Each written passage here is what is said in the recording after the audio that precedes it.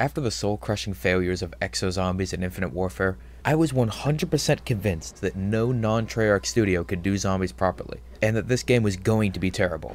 Was I right? Well, let's get into it, shall we? I really like World War II Zombies. I honestly didn't expect to be saying this, but I love the atmosphere, I love the new additions to the zombies formula, I love the story, I love the characters. Well, 2 of them are pretty good. Like I said at the top of the video, I was 100% convinced that only Treyarch could do zombies properly, and I'm more than happy to admit that I was wrong. Sledgehammer seems to have taken the criticism of Exo Zombies and the newer entries to heart, and created something that feels like a return to zombies' roots, but something new at the same time. The more recent maps were too hard for newer players to get into? Well, here's an optional notebook guide that shows you your objectives and your items of importance. The games have strayed too far from their horror roots? Well, here's a map filled with dark hallways and genuinely disturbing creatures. The new games don't feel grounded anymore? Well, you get the idea. But we're not here to mindlessly foam at the mouth like, "Oh my god, this game is so good," or "Oh my god, this game is literally worse than actual World War II. We're here to instead take a more critical look at everything the package has to offer. Well, I've rambled enough. Let's dive right into World War II Zombies.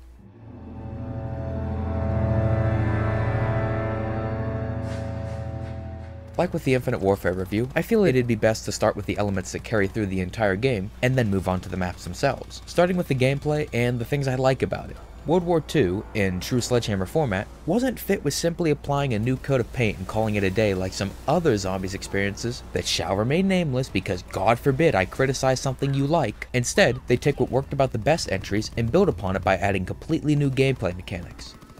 And it actually works out this time, starting with the class loadouts. Much like Extinction, the pre-game loadouts allow you to further tailor the game to your playstyle beyond just picking from the map's available perks. Say for instance that you like to serve as a cautious medic of your party. Then you can pick certain abilities to accentuate that playstyle, such as camouflage and preventative medicine. Or let's say you prefer a more brutish, run-and-gun approach to zombies. There's mods and specials for you too, like Shell Shock and Free Fire. You can also customize and change the starting weapon before each match. You start out with only a pistol, but eventually, through leveling your character up, you can take a double-barrel shotgun or even a semi-automatic rifle in place of it. But with this loadout system comes one thing I don't like: the consumables.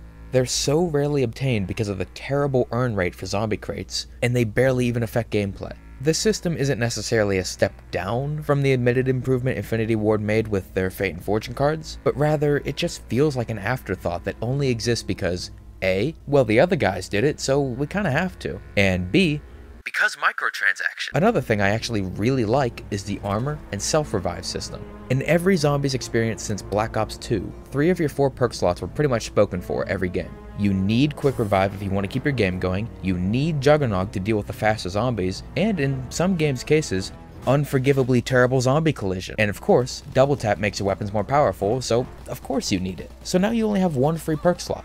Or in IW's case, you have 2. World War II does away with that.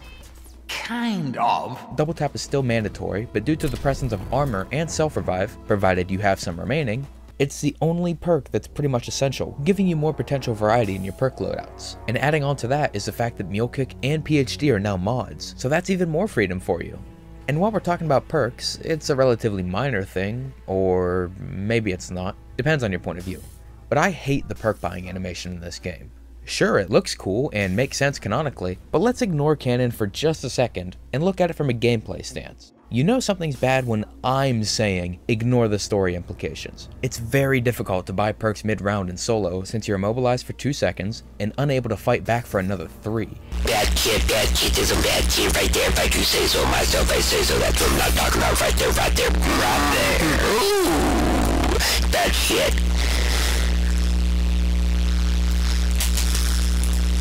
Oh, one last thing I forgot to mention. The zombie collision is fucking fantastic. You never get caught on stray zombies like in World at War, and with the right timing, you're able to easily maneuver yourself out of tight situations. Well, of course the zombie collision is good, Rizzo. It's been good since World at War. No developer could possibly fuck up that badly.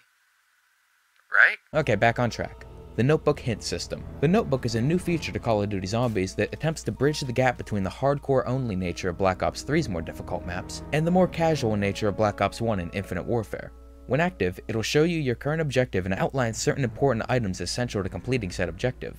However, this will only get you so far. The notebook only assists you through the casual path, which consists of getting the power on, building the base Tesla gun, and completing the casual version of the map's main quest. But fear not, hardcore audience, there's still plenty of hidden little Easter eggs sprinkled through the map, and there's an extended ending just for you. The notebook can also be used to give you insight on certain items and weapons around the map, which, speaking of little things, the quality of life things. These are just the little details that don't necessarily change the game dramatically, but instead just make the experience feel better overall. I'm going to list these off real quick. Power-ups spawn behind zombies so you don't accidentally pick them up during a round transition.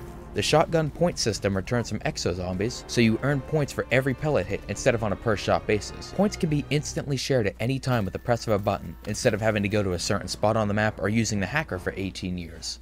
Traps don't deal enormous amounts of damage to the player instantly, so they're more forgiving of slip-ups, and thank God, griefing opportunities are cut down on. You're given 20 seconds between rounds, and there's a countdown telling you how much time is left. The game has a text pop-up telling you when the Panzer Mortar is stunned and when he's not, so you don't have to guess every time. Max ammos refill your clip when grabbed. Important quotes now have subtitles, so you'll never miss anything. Most quest-related quotes have multiple takes, so that if you're in a tight situation, your character will shout it instead of calmly saying it like in previous entries.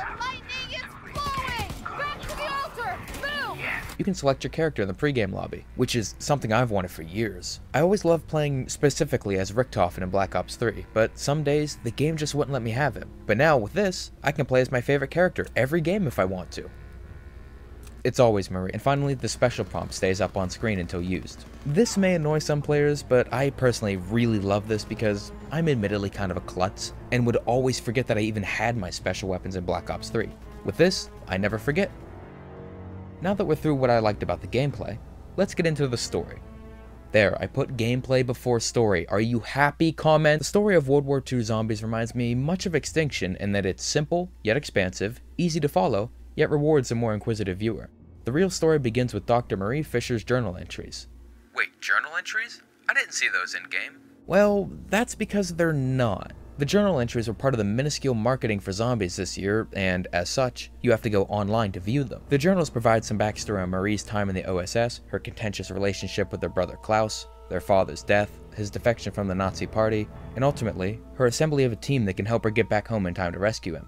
None of this is mandatory reading, as the prologue does its job of introducing us to the team and world, but it does help flesh out the story and the Fisher family. The point I'm trying to make is, a casual viewer will still be able to understand what's going on, and if that grabs them, then they can go look up the extra stuff online instead of having to read, this mess. Look, I love Treyarch's new zombie story. I think it's fantastic, and there's nothing really like it. But even I have to admit, it's extremely alienating to casual viewers. The journals lead us directly into the prologue, where our heroes, and this one guy that has 4 lines of dialogue, are getting debriefed on their mission to Middleburg. Their mission is to recover the ancient relic Straub and Co. been experimenting with, while Marie's is primarily to rescue her brother. At this point, we get a brief glimpse at a giant monster that flips our train car and separates Marie from the rest of the squad, setting our main story in motion. One last thing I'd like to mention before we get into the characters is that this game's story makes an attempt to canonize or rationalize everything in some way.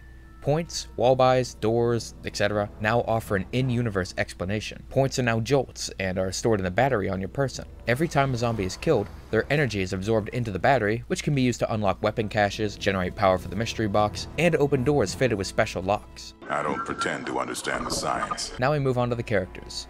World War II Zombies' on-disc experiences feature an all-star cast of Doctor Who's David Tennant, Daredevil's Elodie Young, Pulp Fiction's Ving Rhames, Baron Frankenstein himself, Udo Kier, and Catherine Winnick.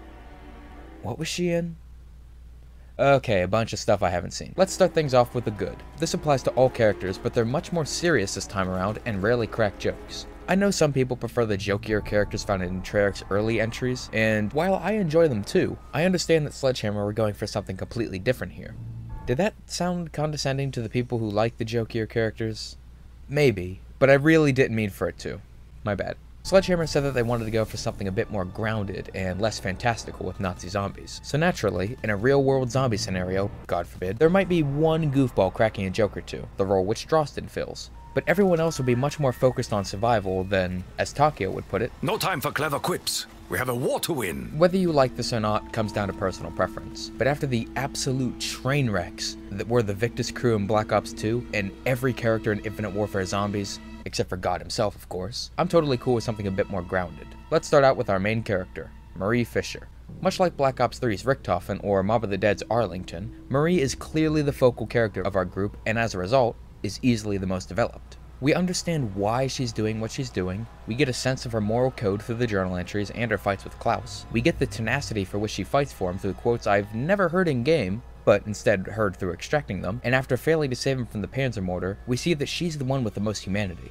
As for Klaus, we understand why he decided to side with the Nazi party 10 years ago. He was an idealist, blinded by his patriotism and his need to have a purpose in life. But as the Nazis' occupation of Middelburg drew on, and Straub's creations became more and more twisted, he called out to Marie for help and set in motion a plan to help her get to him and stop Straub once and for all. He's the one who hid the parts for the Tesla guns, started the outbreak, and hid the symbols and the paintings needed to activate the voice of God. These revelations give us a clear understanding of his moral compass, as well as finally giving us an in-universe explanation as to why all these cool and powerful things are just conveniently laying around the map. Marie and Klaus are just all-around solid characters. But talking about the good of these characters does lead me into two problems I have. Number one, the other three characters, Drosten Hind, Olivia Durant, and Jefferson Potts.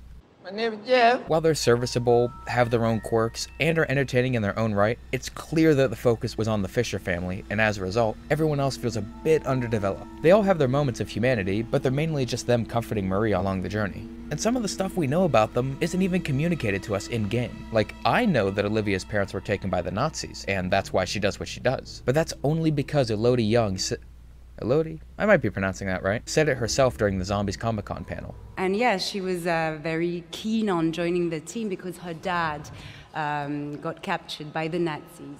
And she's very passionate about art and so, yeah. And number two, Elodie Young's accent in the intro. I have no idea what she's trying to do here. The Nazis have taken so much from us all. This art belongs to the people. Okay, but seriously, this little goofy aside does bring up a valid point. The deliveries are, for the most part, solid, but there are a few standouts where you just wish they had tried the line one more time. For example, I'm sorry, Marie. We'll find them. I promise. However, these problems I have are things that could easily be corrected in the future, just like Exozombies and Black Ops 3. In Exozombies, the characters were all okay-ish, and you got them as people.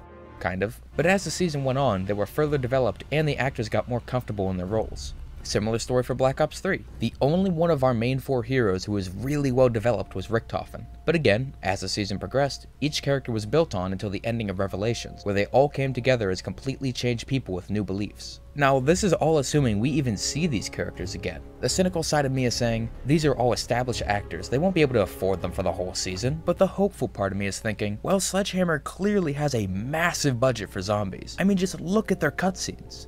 These can't be cheap. And there was this line that makes me think, okay, they're totally setting up for a season-long journey with these four. Or at least Marie. Now you can prepare yourself for a journey.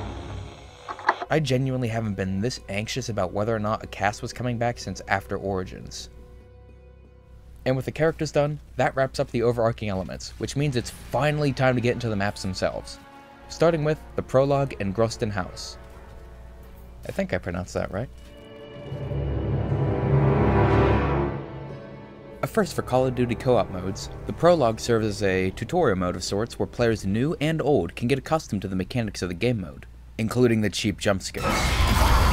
Oh, we're doing this? Great! Once you arrive at the farmhouse, the rounds can progress and you can leave at any time, provided you have the 2,500 points needed to escape. Here's where things get a little more interesting. See, the game will tell you that you have enough to escape, but there's nothing preventing you from surviving in the house for as long as you can. There's even special hidden challenges associated with the Prologue for the really hardcore players that unlock special bonus characters for use in Gröesten Haus and the Final Reich. One of these challenges is survive until wave 25 in the Prologue.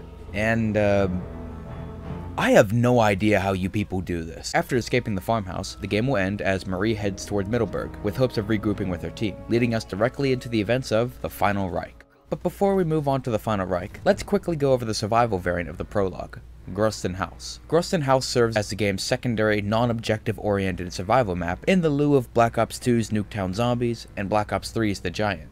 Except for the fact you don't have to buy a $60 season pass for this. Gröesten Haus is literally just the farmhouse from the Prologue. Except for in this variation, the farmhouse has a recharging Wonder Fizz-esque machine, a mystery box, and a small little Easter egg that pack-a-punches all weapons in the box. To do this, get a Jeff in the box, Jeff in the box, what the fuck ever. Throw it on this beam, save 10,000 points, give it to this piano, and voila, pack-a-punch weapons for all. The only problem I have with this map, besides its lack of content, is the inclusion of wustlings. With how small the map is, this was a terrible idea, especially spawning in multiple wustlings at once. They're fine in the Final Reich, spoilers, but with the play space this cramped, their inclusion borderline ruins the experience. So overall, there's not much to talk about with Gröesten Haus. I personally don't find it all that interesting, as I like some meat on the bones of my zombies experiences. But if you're in the mood for some old school, Nocturne-Toten-esque zombies action, I'd recommend giving it a shot. And even I can't deny that when I'm not in the mood for an hour-long commitment, Gröesten Haus serves as a reasonably amusing diversion.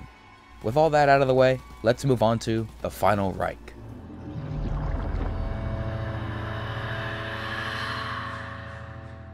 The Final Reich serves as the game's main on-disc experience and, as is the case since Black Ops 2, offers a ton of content for every type of player. Let's start, as we normally do, with the things the map does right. And spoilers, we're gonna be here a while. The map design. Easily the most important part of any map, trumping story, characters, Easter eggs, or even the main features. And the Final Reich absolutely nails it in this category, giving us the most natural flowing zombies experience since Black Ops 3's Der Eisendrache. Like Der Eisendrache, and to a much lesser extent, Zombies in Spaceland and Shadows of Evil, the Final Reich features many different sized areas, ranging from tight close quarters to wide open areas to train zombies around. There's also tubes around the map that allow you to fast travel to the Pack-a-Punch area, which serves as the map's hub area, and that it allows you to access every main area of the map with ease. The village, bunker, and docks all have paths that lead here, so if you want to save some time trekking around, just find your nearest pipe and head down to the pack area. While we're on the topic of Pack-a-Punch, the unlock method is, thankfully, quite simple. It uses the Zombies gold standard of run around the entire map and activate a few things, found in Der Eisendrache and Zombies in Spaceland with their teleporters, Ascension's Lunar Landers, Der Eisendrache's Pack-a-Punch assembly, and Revelations' corruption engines, just to name a few. I also really love the fact that you can buy ammo for any standard weapon after upgrading it. Much like Unlimited Sprint, I always thought that this kind of addition would just break the balance of zombies. But again, I was wrong. Cleverly, Sledgehammer have one balancing factor in place that prevents the system from being flat out broken. And that's that you can only purchase ammo for standard weapons, whereas special weapons like the Tesla guns can only be refilled with max ammo drops. This system helps make the game, well at least the first 30 rounds or so, feel more about personal skill and concentration rather than, oh well, I ran out of ammo, let's grab a wall weapon and expend clip after clip until I get an ammo drop. It's also just a ton of fun to use your personal favorite weapon. Let's say you get that full auto rocket launcher that I can't remember the name of, and you just want to go to town with Flak Jacket. Well, you can do that now. And you can do it for more than 5 seconds. Personally, I'd love to see this system adopted by the other studios, but something tells me that this game is the last time we'll see this addition. The environment and atmosphere. Jesus goddamn Christ, the atmosphere of this map is wonderful. Due to the somewhat linear nature of the early game setup, the map is able to build up a sense of growing dread more effectively than something more free-roamy like Transit, for example. It starts out normal enough, a quaint, snowy town, yet you can't quite shake the feeling that something's wrong. You know, besides the undead. But as you progress through the map, things quickly take a turn for the worse, starting with the pest in the well. Unless you progress very slowly, this should be your first introduction to this enemy type, and it takes you by surprise more so than, oh, I guess it's time for a special zombie round. Oh, these are the special ones? Okay. Then you progress into the bunker, and the dread really starts to set in as you start encountering remnants of Dr. Straub's twisted works, and the occasional scripted wusling breakout. It's all incredibly deliberate, yet it works very well. But the best part by far is the Tesla gun build process. You charge up the glorified soul box, and then boom, all the lights go off in the facility, and your only source of light is this low draw distance flashlight on your person. And to top it all off, just like the pest, if you do this process at just the right time, you'll get your first introduction to the Brenner, as he's scripted to sometimes spawn in as you're taking the pieces back to the workbench. Jesus! Who is this? Why is he yelling at us? He's scaring everyone! The special weapons. Much like Zombies in Spaceland, this map has a ton of special weapons to play around with, starting with the Tesla gun and its accompanying upgrades. While the base Tesla gun may not be all that powerful, at least it's very easy to get. Simply lead the Geizkraft device to 3 separate areas around the facility, and it'll be yours. This process is so simple, it can be done by round 6, which just so happens to be one of the hidden challenges for the special characters. Best part is, there's no RNG involved in the build process like the Apothicon servant on Shadows of Evil, the KT-4 on Zetsubo no Shima, or the Zapper that needs green coins in Spaceland. And then there's the upgrade quests. The Final Reich takes a page out of Origins and Eisendrach's book in this aspect and features 4 main Wonder Weapon upgrade quests so that everyone in your party can have their own special weapon. And thankfully, the upgrade quests are fairly straightforward. Well, at least 3 of them are. Shooting the 84 glowing lamps for the Bloodthirst is pretty damn annoying.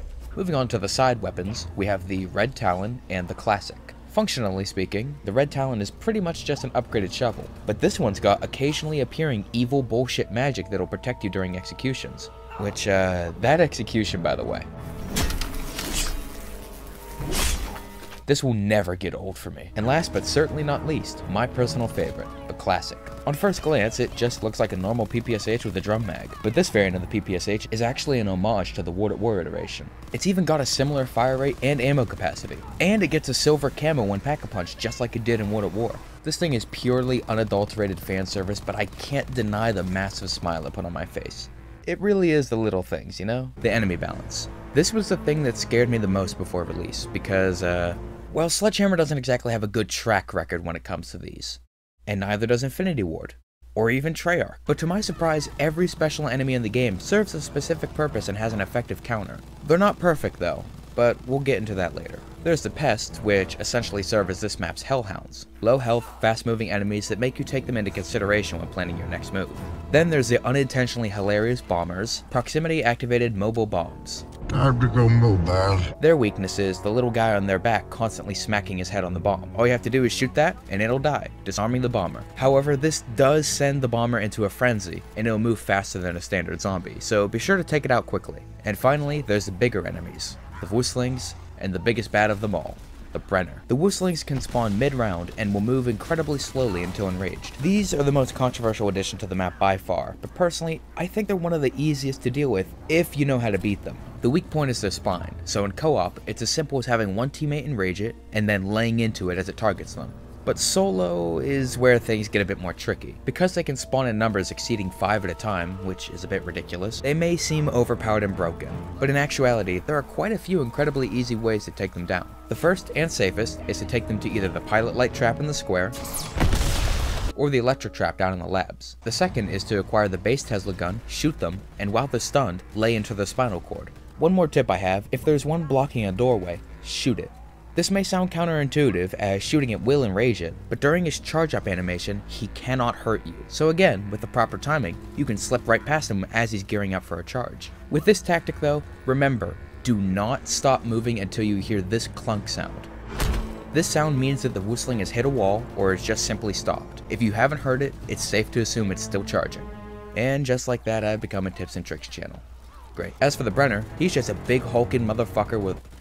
It sounds weird when I say motherfucker, I never really realized that. Let's go with something a little bit more PG-13. As for the Brenner, he's just a big hulking dude with a flamethrower with no specific counter besides destroying his fuel tanks. Once that's done, his flamethrower will be disabled, he'll catch on fire, and eventually die on his own. But be warned, his health scales exponentially with every arrival. Luckily, he only spawns every couple rounds, so he's not too big an issue. And only one can spawn at a time on solo, unless you get really unlucky when you're trying to build the Tesla gun, as seen here. And now we move on to the final enemy, question mark? The treasure zombie. If you're familiar with the treasure drones from Exo Zombies, you probably know what a treasure zombie does. But for those unfamiliar, a treasure zombie will walk around the map dropping points, and if you can kill it before it explodes, then you'll get a free power-up. Only problems are, they're as rare as they are strong. Like, these things are bigger bullet sponges than a pre-patched brute. The casual quest. I really like when I can say this, as I don't feel I do it enough, but I like this map's quest. The casual one, not the hardcore one. Also, don't misinterpret that as, this is the best zombies quest ever born. It's not overly simple like Raves, or an absolutely indefensible mess like Revelations, Garrod Crovey, and the Doot Titty Thick, but instead it plays out like a Zombie Quest Greatest Hits album. What do I mean by that?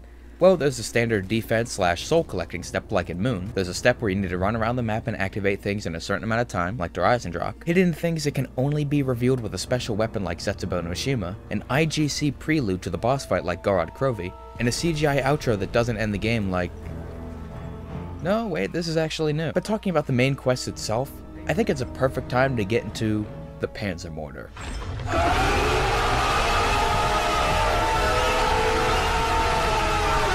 Now this is how you design a monster, from the carved out torsos that serve as its mouth, to the fact that Klaus is stuck inside it suspended by chains. This thing is horrific in every way, shape, and form, and I love it. Looking back, with this IGC in mind, it's kinda messed up that Klaus was right there in the prologue and Marie didn't even know it. Speaking of Marie, one last thing I'd like to mention before we get into the few things I take issue with. This shot in the outro.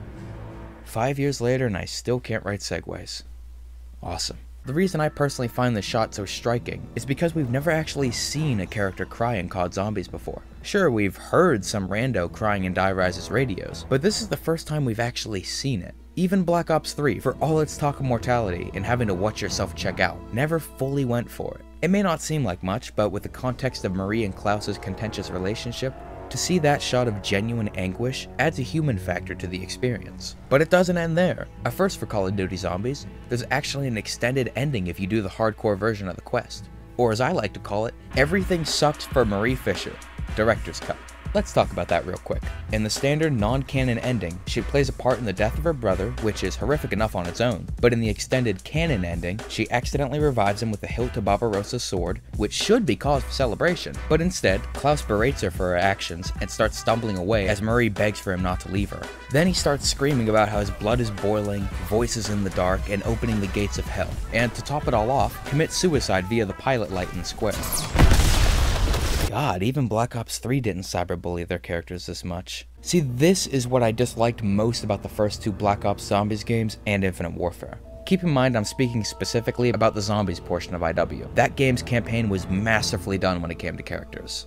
Villains, not so much. While I had some fun with them, and they were admittedly charming in their own way, there was no humanity to those experiences, so they just kinda faded from my memory. Well, they tried to, but I don't think I'll ever forget how fucking terrible these two were. Despite loving much about this map, I'd be remiss in not mentioning the few things it does wrong.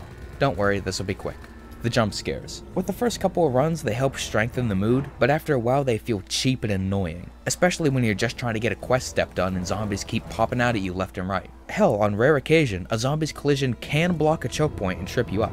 A Brenner can spawn during the Panzermortar boss fight. There's absolutely no way for me to justify this. It's just fucking nonsense. Especially if you're doing the fight later on in your match and the Brenner has a shit zillion health. The bomber's proximity fuse. I can't get a beat on this thing. Sometimes you can stun it with gunfire and slip right on by untouched, but sometimes it'll just blow up and you'll take a hit. It feels a bit too RNG-ish for my liking. The Zeppelin step. On its own, I have no problem with this step. Damage the Zeppelin and charge up the battery it drops. Simple enough, right? But what I do have a problem with is the fact that you have to do this 7 goddamn times throughout the quest. As much as I don't really like it, it's not too big a deal, as quests don't factor that much into my grading of a map, but I feel I wouldn't be doing my job properly if I just let this annoyance slip by. And finally, the pack-a-punch animation. Like the jump scares, it's cool the first couple of times, but after a couple of runs, it gets annoying. The animation itself is really long, and even when it looks like it's done, you'll actually have to wait another 2 seconds until the camo is applied, and then you can pick up your weapon. But until then, you're just sitting there like, Son BBQ, why can't I pick up rockets arbiter, oh my god. I don't know, man, but the most important thing to remember is not to panic. Be cool, chief. Just be cool. Deep breaths. Dumbass. So, overall, the Final Reich is a surprisingly deep experience that offers tons of content, while at the same time streamlining the experience for newer players and sets a very high bar. Not just for the non-Treyarch Zombies entries, but for Call of Duty Zombie mode in general. But perhaps even more surprising is that this map breaks tradition and proves that the other developers can do zombies properly, which, for someone like myself who really didn't think they could, that's great. I don't care where the zombies comes from, if it's from Infinity Ward, Sledgehammer, Raven, Treyarch, as long as it's good, I'm happy. And in my opinion, this one is.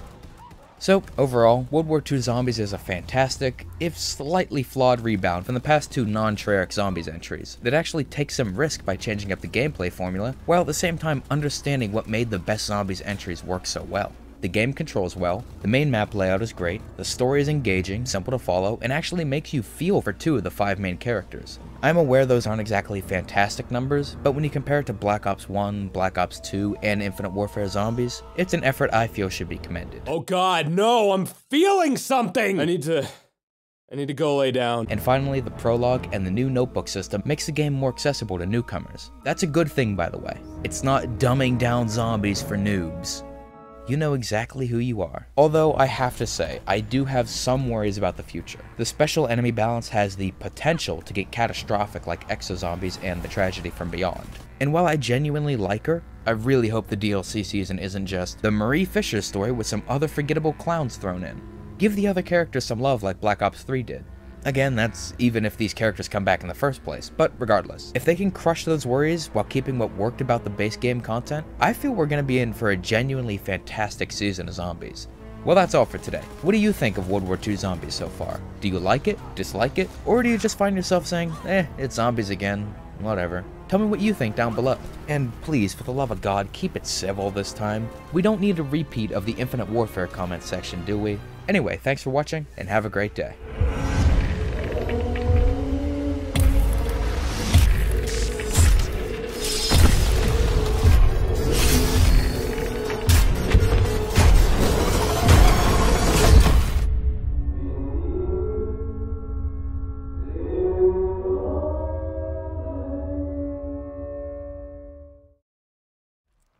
I'm a fan of The Darkest Shore, which is super relieving because as much as I like the base game content, I recognize there are ways this could potentially go very wrong. Now I know what you're thinking. Weren't you done with YouTube, Rizzo? Well, I'll talk about that at the end, but for now, we've got a map to discuss.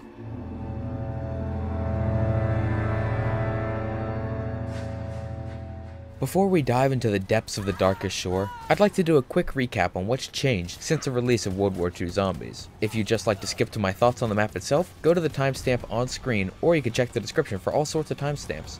Since launch, we've received some balancing updates to the game's meta in the form of mod and special readjustments. Camouflage now depletes faster when firing weapons, thus strengthening its role as a defensive ability instead of one of offense and defense. There was a nerf to fully loaded, but a global overall ammo buff to make it less of a crutch mod, and Grenadier no longer doubles your jack-in-the-boxes. Personally, I feel that all these changes are for the better. With a game like this, it's important to have a healthy and varied meta, lest the game get boring, or worse, frustrating. Just look at what happened to the war meta when Saboteur was introduced. Is this hell? There's also been new mods. Just before the release of DLC 1, we got 8 new mods. I'm not too certain on the exact number, but from what I've tested, they're all well balanced and don't disrupt the meta. Although I will say Sustain Zone is really top tier. Recently, we got a massive change to the health regen timers. Previously, to heal from 0 to 100 health, it took 11 seconds, which, with the pace of the game, many players found to be problematic. But now it only takes 7 seconds for a full recovery. This is much more manageable, and it's a change I didn't even really know I wanted. Oh right, and weapons. We've also seen 8 new weapons added to the box's rotation, and a couple of them are even starting weapons now. And last but certainly not least, bug fixes. I didn't talk much about bugs in my previous video because, frankly, I didn't encounter many besides the supply drop glitch, which has since been fixed. Thank Christ. Along with the Red Talon XP exploit, progression issues, numerous out-of-map spots, treasure zombie duplication, the list goes on. What I'm trying to get across here is that the game is in a much better state than it was at launch. And with contracts and orders just on the horizon, I feel like that it's only going to get better. It helps that all this is free too. I like free stuff. I am a millennial after all. Now that we covered that, I'd say it's finally time to get into The Darkest Shore.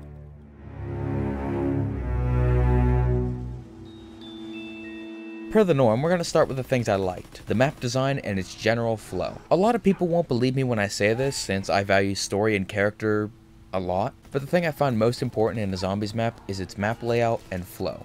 Okay, let's go on a little tangent, bear with me. This is something that Zombies has struggled with quite often. Transit, Die Rise, and Shaolin Shuffle are some of the worst offenders. And I know what you're thinking. That's it? I thought you criticized Exo-Zombies for the exact same thing. Well, yes, but Exo-Zombies is much different. All 4 maps, in theory, are well designed, but solid design alone isn't enough. You need to take the map's gameplay elements into account as well. This is where Exo-Zombies, and the Beast from Beyond especially, messed up. Exo-Zombies featured largely cramped CQC maps, and the most aggressive zombies we've seen to date. And the Beast from Beyond is just a balanced nightmare in every regard. There's too many gameplay elements working against each other. In Exo-Zombies, every zombie is incredibly fast, and most have special abilities that you need to account for. Problem was, these abilities didn't gel with the map's design and the other existing gameplay elements like bomb defusal. A bomb's been planted on our ammo supply! You need to be fast in Exo-Zombies. That's what the exosuit is there for, right? However, EMZs, EMZ dogs, and Goliaths can trigger an exo shutdown, which will slow you down. And since the zombies are roughly as fast as you, and the maps are cramped, and there's no sprint duration increase perk, well, put 2 and 2 together. As for Beast, to deal with ninjas, just don't sprint. Okay, easy enough. But then you upset that idea by introducing enemies that move faster than your standard walk speed, deal massive amounts of damage, and spawn in at the same time as the enemies you can't run away from. Now, how does all this relate to World War II? Well, game balance is where the Final Reich, Gröesten Haus, and thankfully the Darkest Shore excel. Okay, the Moishla kinda throws us for a loop, but we'll get into that later. The Final Reich's enemy balance was nearly perfect, with balance problems only manifesting in the form of bad spawns. Every enemy had specific weaknesses that an experienced player could exploit. The Darkest Shore may be smaller and more close quarters, but like the Final Reich, the map design itself flows well, is easily accessible to all types of players, the zombie spawns are well placed with multiple player movement taken into account, and the map offers quick ways to get around in the form of the minecarts. Oh shit, look at that already! Possible boyfriend, spotted! Don't always gotta be up to the man to make the first move. Yeah. Idiot, what are you doing? You rejected me into a coma! The minecart transportation system is easily better than the disposal tubes of Final Reich, as you can actually change where you'd like it to go and call it to your current location, much like the Mark IV tank from Origins. And lastly, the Pack-a-Punch method is very simple. I found it in my first game without looking up any guides, and I tend not to be very attentive when it comes to that kind of stuff. Like, at all. However, as I mentioned, the map itself is much more CQC than its predecessor, so it doesn't offer much in terms of kiting, which will disappoint some players. Almost as much as the fact that I just called it kiting. The last element of the gameplay that I feel is worth mentioning is the 2 new weapons that we found so far, the Ripsaw and the Pommel of Barbarossa. The Pommel is very simple. It's an area of effect tactical grenade that regenerates every 15 seconds. Nothing too special, but it's neat nonetheless. Then there's the Ripsaw, and I love this weapon. A lot. I've executed hundreds of zombies with it, and I still don't find it boring at all. Come on, go up! Fucking marry! Your husband material, I'll kill you! Fucking kill you! Maybe I'm just easily amused, who knows. The atmosphere and vibe. The vibe of the Darkest Shore immediately sets itself apart from the previous 2 maps, whereas Final Reich and Gröesten Haus were very dark and focused more on the science of Straub's work. This map is actually quite bright and has more of a tribal, culty feel to it. The atmosphere itself is wonderfully creepy and, just like the Final Reich, has a well-executed build-up to said creep, although I don't think it's as successful as its predecessor. It starts off normal enough, with the players fighting off zombies on the brightest shore. Get it? Because the map's name is the Darkest Shore, but the shore you're fighting on is actually quite bright. But then you start progressing through the map, and the feeling that something isn't right builds up. You start finding headless Nazi corpses and strung up bodies, then the remnants of Straub's twisted works, and finally, once you progress through the quest enough, secret rooms dedicated to the Moishla's worship of their mother, the goddess of fertility, Nerthus. Then there's the fog, which I feel is very well executed and adds greatly to the atmosphere. I originally panned this on release, as I felt it cut down player reaction time far too much for a game where your success is based on how good your moment-to-moment reactions are. Turns out I was completely wrong and just not used to its mechanics. See, zombies will completely ignore you in the fog, provided you don't fire a weapon. This allows you to sneak around unseen, but unless you knew this prior, you'd likely just run around like a chicken with its head cut off, firing at everything that moves. It's what we've been doing for nearly a decade at this point, and it's worked out so far, right? What I'm trying to say is that the fog will screw you over if you're new to the map and don't know what you're doing, or if you fall back on old tried and true tactics. Once you get to learn the map though, you'll be able to travel through the fog with no issue. However, there is one enemy that can see you in the fog, the Moishla.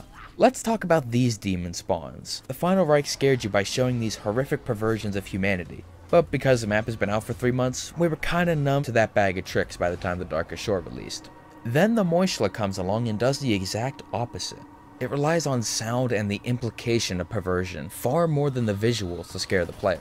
And I gotta admit, it got me more than a couple times. Because they only come out with a fog, you never get a good look at them. I hadn't actually gotten a solid look at one until almost 3 weeks after release. Because most of your sightings, provided you're not doing quest runs, will be limited to a twisted silhouette lurking in the fog. It plays into the classic horror idea that your mind's interpretation is always more frightening than whatever's on screen. And to be honest, I feel that the Moishla is perfectly executed in this regard. With the map's design, atmosphere, and general gameplay covered, I think it's time to get into the story and characters, which I'm just going to preview are my favorite part of the map. Like, let's just cast all professionalism aside for just a moment. This map's lore is fucking cool. That's very cool. It's very cool. Yeah. The main story takes place mere days after the events of the Final Reich, and involves the MFAA tracking Straub's movement to an island, with our heroes being tasked with apprehending him. If everything goes well, nobody will fire a shot. I have no idea what's happening. Somebody please help me! Then there's the background lore. I was very skeptical on how the implementation of pagan gods was gonna go, but it ended up being my favorite aspect of the story so far. I find the idea of the Moishla's devotion to their mother Nerthus fascinating, and that they're intelligent enough to escape captivity, worship, and seemingly even have cliques of their own, evidenced by the outcast Moishla that appears during the map's main quest. Their intelligence opens the doors to tons of possibilities.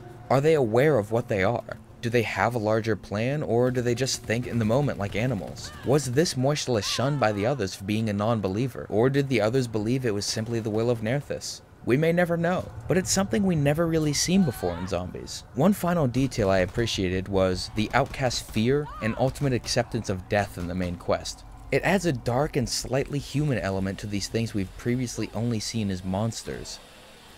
That's my water tank again. Jesus fucking Christ, can I record anything? The increased character focus. This was one of my few problems with the base game content. Marie and Klaus Fischer were the primary focus, and as a result, the others kinda got lost in the shuffle. Like, honestly, after playing the Final Reich, what could you tell me about Jefferson? Or Olivia for that matter? I bet you're blanking, huh? Don't worry, you're not alone. However, this is no longer really an issue. All of the characters get more depth this time around, but as with the Final Reich and Black Ops 3 season, one character gets the spotlight, and that's Gröesten Hind. We get to learn about his previous life as a humanities professor, his reluctant time spent working for the Nazis on the island, and his wife and newborn child back home. Wait, was that even in the map? I also really liked seeing these four grow together as a team. At the start of the map, none of them really want to be there, and would rather just go home and hope the problem resolves itself. But as the map progresses, they all become invested in stopping Straub themselves, and make the decision to actively hunt him down as they stow away on his Zeppelin and head to Germany as a team. It's not as powerful as seeing Premise come together throughout Black Ops 3, but I'll admit that I might have a slight bias, to put it lightly. Now that we've gone over the big things I liked, just like the last video, let's go over the little things. The beach defense intro. I've been waiting almost 7 goddamn years for a map to have a special intro like Moon, and by God it's finally here.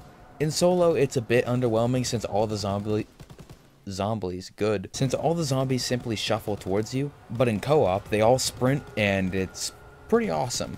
Despite the fact that their inclusion makes me angrier than John Bernthal's Punisher, the escorts do not take friendly fire damage or stray away from their intended path, unlike the ones from Gorod Krogan. These are admitted improvements that I feel deserve some praise. Reluctant praise, but praise nonetheless, I guess. The 2 new wall weapons. I love the M1A1 carbine and sawed-off shotgun, so it's nice to see them no longer relegated to being starter weapon exclusives. If you fail to kill a bomber in the mining tunnels, you only take 20 points of damage, whereas normally, you take 80. This completely eliminates potentially cheap deaths, provided you have some Geistchild, of course. The doors, wall weapons, and mystery box on the island all have special locks where the player inserts their Electroschnell, thus canonically explaining locked items and how they're opened. Dr. Straub makes a Return of the Jedi reference. Oh, I'm afraid the island defenses will be quite operational when your friends arrive. I have no idea why anybody wrote this in, but they got a chuckle out of me. And lastly, the addition of 12 new special characters. Sure, they're just recolors of the game's launch characters, but it's nice to have some challenges for the really dedicated players. Although I gotta admit, I'm pretty disappointed there's no new bad agents or bad elites. Like, they have the coolest base game design, why not give them some cool new variants? How about this? Yeah, I love a man-eater in uniform. Does that do anything for you, idiot? Look at me. Nothing. I'm fucking gorgeous, yo! Now that we've gone through what I liked about The Darkest Shore, it's time for the part where you think people would stop calling me a fanboy, but here we are. It's time for the stuff I didn't like.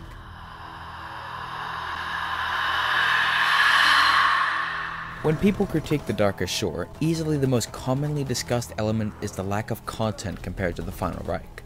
And I can sympathize with this critique.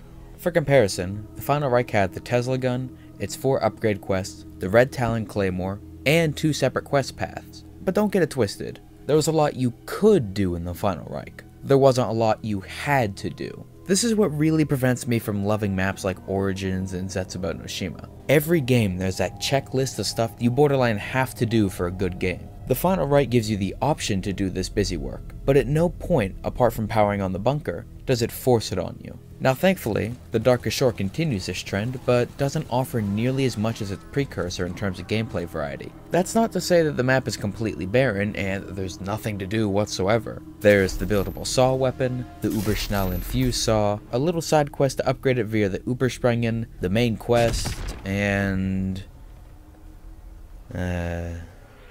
shit. Yet another commonly discussed issue with the map is the balance of the new enemy type, the Moishla. Earlier on in the video, I praised them for their genuinely unsettling vibe, and said that they didn't ruin gameplay per se, but I won't bullshit you either. I personally feel that they're slightly broken.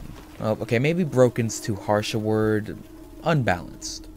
Yeah, that's nicer. And for those who think I'm over-exaggerating and that I just need to get good, let me list off their abilities real quick. They're much smarter than the average zombie and will actively make an attempt to flank you. A single Moishla has the power to dish out up to 170 damage in under 3 seconds. This is enough to take out a single pointed Geist Child from max health. Or, if there's 2 Moishlas in play, enough to kill you nearly instantly. Speaking of which, multiple Moishlas can spawn in at once, even in solo play. Their movement speed is significantly faster than a standard zombie. They don't obey the rules of certain specials like Sustain Zone. And finally, Jack-in-the-Boxes only temporarily distract them. All of this, combined with the fact that they have the health of like 46 Brenners, adds up to a slightly problematic enemy that throws the meta for a loop. Sure, he can occasionally be forced into a retreat from taking too much damage, but unlike the Wusling's Enragement, it's incredibly inconsistent. I can't tell you how many times I've laid into it with everything I had, and they just don't stop coming, and they don't stop coming, and they don't stop coming, and they don't stop coming. I personally like the idea of fighting a smarter type of zombie that's pretty hard to take down, since I found the Brenner to be kind of a pushover. Anyone want to I don't see him.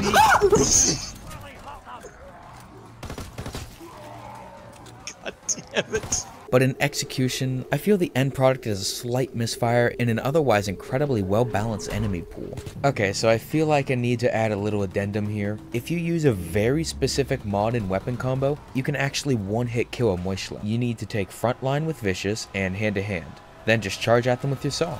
I didn't find this, by the way. That credit goes to Glitching Queen, I think. So yeah, they're kind of unbalanced, but if you're willing to alter your loadout entirely, you can deal with them easily. Okay, back to the video. The changes made to the notebook system. This is a big one for me personally. Despite the fact that I'm quite good at these games at this point, I still appreciated the addition of the notebook guide system in the Final Reich and its prologue. It was such a breath of fresh air to be given a guide instead of having to go on YouTube and look at a 45-minute long video just to turn on power. But now that it no longer lists your current objectives, I feel the game has lost a little bit of what made it unique, and that this change may alienate some casual players. Honestly though, no matter what the team did regarding the mechanic, it's a losing battle. If you keep it, you risk pissing off people who feel that it makes the game too handholdy, and on the opposite end of the spectrum, you have a reaction similar to mine. I do not envy the job of game designers in the slightest. The main quest. I'm on record saying that I love the Final Reich's quest, apart from the Zeppelin step. The steps made sense, didn't require you to do a bunch of heavy lifting, and even without the notebook, most players could probably still figure out what to do. And then we get to this map.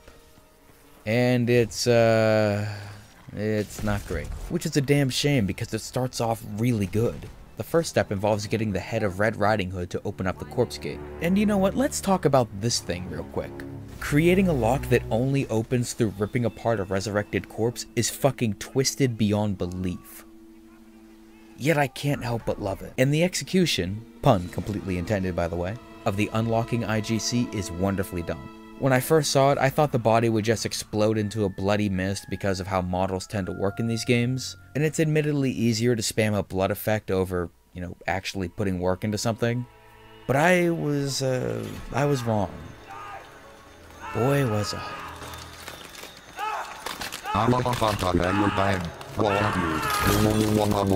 Then after that, we get a cameo appearance from the Brenner, Anyone want to RP? only to immediately have to fight off a squadron of Stukas with flak cannons, and sink the incoming German warships. Got it. These steps are all great, so how could this go wrong? Oh, yep, escort missions are back. I don't think I can accurately convey to you with words how much I hate these. Not just in this map, but in every game ever. They sucked in Infection, they sucked even more somehow in Gorod Krovi, and they suck here, especially the one where you have to lead the Woosling around the map and perk him up. I've had runs where I hug the wall so much that I feel like I'm becoming part of it, but he'll still go for stamina up and ruin the entire thing. So then I have to wait until he dies, get another charged Woosling spine, and try again, only for it to happen again. These escorts are a massive misfire in an otherwise well-designed main quest that honestly makes me not even want to bother with the... Okay, here we go. Meister Moischla, I think I said it right, fight.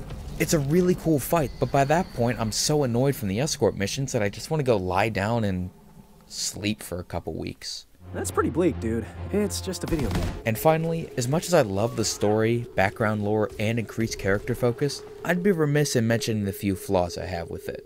For starters, the lack of an emotional connection. Despite the increased character interactions, I don't feel as emotionally involved in the quest this time around. The Final Reich had Marie fighting to save her brother and her ultimate failure to do so. This felt a bit more grounded and relatable, whereas in The Darkest Shore, we don't really get something like this. But what personally bugs me more is that the voice deliveries are still kinda hit or miss.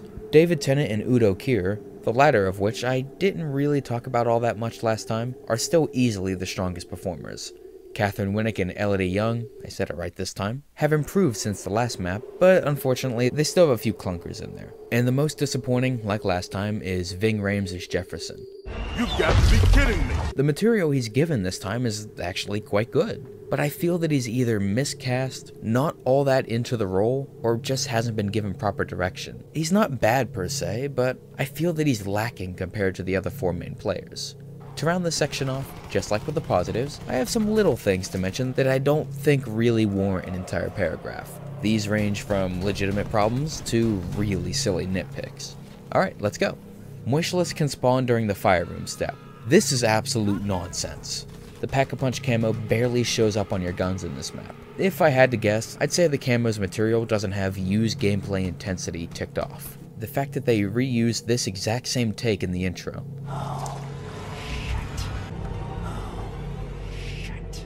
The Sons of Nerthus statues reuse the gridiron ball anims. This just looks silly, especially the fact that it retains the ADS mechanic of the Brenner head. Like, why? Why would you do this? The fall from the secret chamber is just high enough for you to take fall damage. So theoretically, if you exited in a hurry with no Geistchild, this can result in a cheap and completely unavoidable death. Jefferson's grease gun has ridiculously exaggerated recoil, muzzle flash, and sound. I can't help but think he was supposed to be holding a shotgun or some other high-power weapon at some point. And lastly, Marie's Uberschnau clips directly through her arm in the outro. Oof.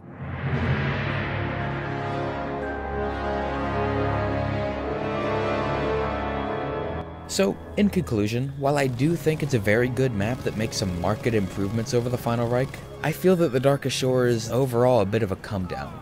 There's nowhere near as many gameplay options, and the balance of the Moischla is questionable at best. Despite this, I still feel that it has the strongest map lore in Zombies history that actually takes some unexpected turns, a wonderfully creepy atmosphere, and solid map design. I also personally really appreciate the increased character focus, despite the fact that there was no real emotional hook this time around. The main problem I, and a lot of other players seem to have, like I mentioned before, is the fact that there's just not all that much to do.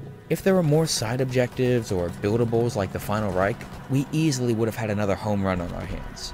But as it stands, we still have a really solid triple, which is nothing to scoff at. Here's hoping the DLC season can keep up this perfect batting average. Baseball joke. Well, that's all for today. At the top of the video, I promised I'd address this whole done with YouTube thing. So, here we go. I was burnt out and I needed a break. Plain and simple. Let's also address the recent tonal shift. As my longtime viewers know, a lot of my older content is very negative and uses that as a primary source of comedy. Sure, the videos might have been funny, but that negativity started bleeding into my real life and my personality. So that's why going forward, I'm going to try and be as positive and constructive as I possibly can be. Let me also clarify. This isn't going to be a full, I'm back, let's make a ton of videos kind of thing. I'm just going to make stuff when inspiration strikes, and ultimately return to YouTube just being a hobby. What does that mean exactly? Well, that means that the next video could be tomorrow, it could be 6 months from now. Stay tuned. Anyway, thank you for watching, have a great day, and hopefully I'll see you soon.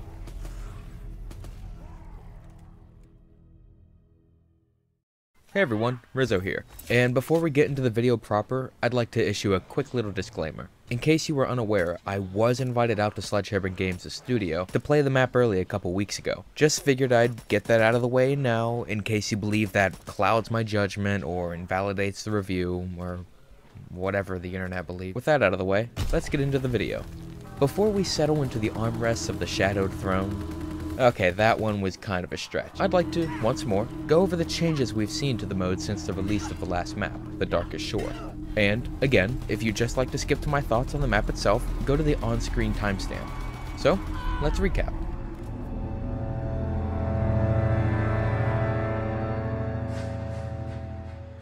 Like last time, the game has changed significantly over the past few months. Sadly, we haven't seen any new mods or consumables, which is admittedly kind of disappointing, but regardless, let's focus on what we do have. We've seen numerous bug fixes and weapon rebalances, most notable being the buff of the Enfield No. 2's ammo count, and the fixing of Gung Ho when combined with dual-wield weapons. Before patch, you would still have to play the sprint out animation before firing. Because of this, Gung Ho saw very limited usage. At least by me. Fall damage has been completely removed from the game, so no more dying or losing Geistchild pieces just because you have the audacity to jump from something 3 feet off the ground. 7 new weapons have been added that can be used across all the maps. The MG81, M38, E-Traverse Assault Rifle, M2 Carbine, someone will correct me, Type 5, Sterling, and of course, the Type 38 Sniper Rifle. Still no new shotguns though. Kinda disappointing, but what can you do? What can you do? The supplies tab has been added to the Zombies main menu. From here you can pick up your mail, visit the quartermaster, see Rideau's dead horrifying eyes, and last but certainly not least, you can pick up your long-touted contracts and orders. We've been waiting for these for quite a few months, and I gotta say, they were well worth the wait. These add a ton of replayability to the game, and personally keep me coming back every day to see what's new. It also lets me build up armory credits and supply drops each day just by relaxing and killing the undead, instead of having to sweat my ass off in multiplayer. Why they weren't there earlier on, we can only speculate. Probably had something to do with really tight DLC schedules and a relatively small zombies team compared to the multiplayer and campaign guys, but like I said, they're here now, and like Frosted Flakes, they're great. So it's safe to say that the game is in an even better place than we left it a couple months ago. And just like last time, the voice of God himself has promised a bunch of cool new stuff coming soon. So it's probably just gonna keep getting better. And finally, with all the changes covered, it's time to get into the Shadowed Throne. As we always do, we'll start first with the positives and then move into the negatives later. The map design and flow. Like the other maps in World War II, the map's design and general flow is very solid. However, like the Darkest Shore, the map is very close quarters and doesn't offer a lot of kiting opportunities. I'm never going to stop saying kiting. The only solid kiting area in the entire map is the Hidden Courtyard, which requires you to do most of the map's main quest to unlock. The map's special weapon variety. Let's list off what we got so far. There might even be more. The Wunderbuss, 6 new melee weapons I believe? No, 7, the blade. And even the previous map's wonder weapons like the Ripsaw and Tesla Gut return through the Hangman Easter egg in the square. This really helps spice up the gameplay, especially when compared to the rather lacking weapon selection of the Darkest Shore. The melee weapons and their differing form of attack. Unlike Raven the Redwoods, the melee weapons are actually very different from one another, and each suits a different kind of playstyle. For example, the Trench Knife and the Dancer's Dagger are more suited to a defensive playstyle, whereas the Ice Pick and Nazi Axe are purely made for offense and actively encourage aggressive play. You can probably guess which one I gravitated towards. Sadly, I didn't find the Smuggler's Bat to be all that useful. It just seemed like it had no niche to fill compared to the rest of the weapons on offer. Kinda like the FG-42 that got nerfed 48 separate times. The style and consistency of the world. Like the Darkest Shore to the Final Reich, the Shadowed Throne immediately sets itself apart from the previous entry by changing up the map's style and tone, while at the same time, making sure it feels stylistically consistent with the rules of the previously established universe. This is something that World War II has received some flack for. Some people say that all the maps feel a bit too samey, so to speak, but I personally feel like this is one of the game's greatest strengths. The technology and style intentionally remains consistent across all maps, making every experience feel, to quote the man himself, like a different chapter in the same story. Compare this to Zelensky's Black Ops 2 universe. Nuketown, Transit, Die Rise, love 'em or hate 'em, felt like a consistent universe, and it made it a lot easier to get invested in the world they were setting up. And then, I think you know where I'm going with this, Buried comes in and completely ruins it. Aside from abandoning all interesting plot threads set up by the previous entries, it further estranges itself from the story by completely changing the style and tone set up in the previous maps. Those maps painted a picture of a desperate, destroyed world, where the few remaining survivors tore each other apart due to paranoia brought on by two ethereal puppet masters with incompatible demands. Barry dropped all of that in favor of an awkward, cartoonish western town with no references made to the previous lore, an 18 billion foot tall goofball, and ghosts for no reason. The point I'm trying to make here is that the importance of a consistent narrative and universe cannot be overstated. It's how you hook an audience and get them invested. And as we saw with Buried, Shadows of Evil, and kind of the Origin Saga in general, when you deviate too far from what you set up, the response can be lukewarm, to put it lightly. The sound design. One thing I've constantly praised World War II for has been its sound design. Everything from the subtle environmental noises to the primitive animalistic screech of the Moishla, the sound design is an aspect that this game has consistently nailed, and the Shadow Throne is no different. Being a war-torn city, there's constant screaming, gunfire, and explosions going on all around you, which, like WWII, really helps sell the environment. But the best bit of sound design is the wail of the new zombie type, the Gekko. Let's talk about this guy real quick. My first encounter with him was the only time I was scared during this map. Primarily being, you don't expect that high-pitched wail and insane movement speed. I expected your standard whistling-esque roar, where it's low and grumbly and weird, and a slightly faster movement speed, but nope, that fucker books it. I also really like him from a gameplay stance. Being a player that's constantly on the move, I appreciate that there's a zombie type that keeps me on my toes. It's like the Varrock sprinters, but even more horrifying, the vocal performances. Like I predicted in my initial coverage of the game, the actors have largely begun settling into their roles and embodying their characters a bit better, especially Catherine Winnick. In the Final Reich, quite a few of her and Ving's lines were hampered by awkward deliveries. That sounds like flies buzzing. But it's too cold for flies. Which is to be expected at first, I guess. The Ultima's crew went through it back in Shino Numa. Malcolm McDonald's had a couple clunkers in WWII before improving in Revelations. What to do? What to do? I didn't say he was perfect, okay? And while I hate their characters, in air quotes, God, I just did air quotes in real life with my fingers.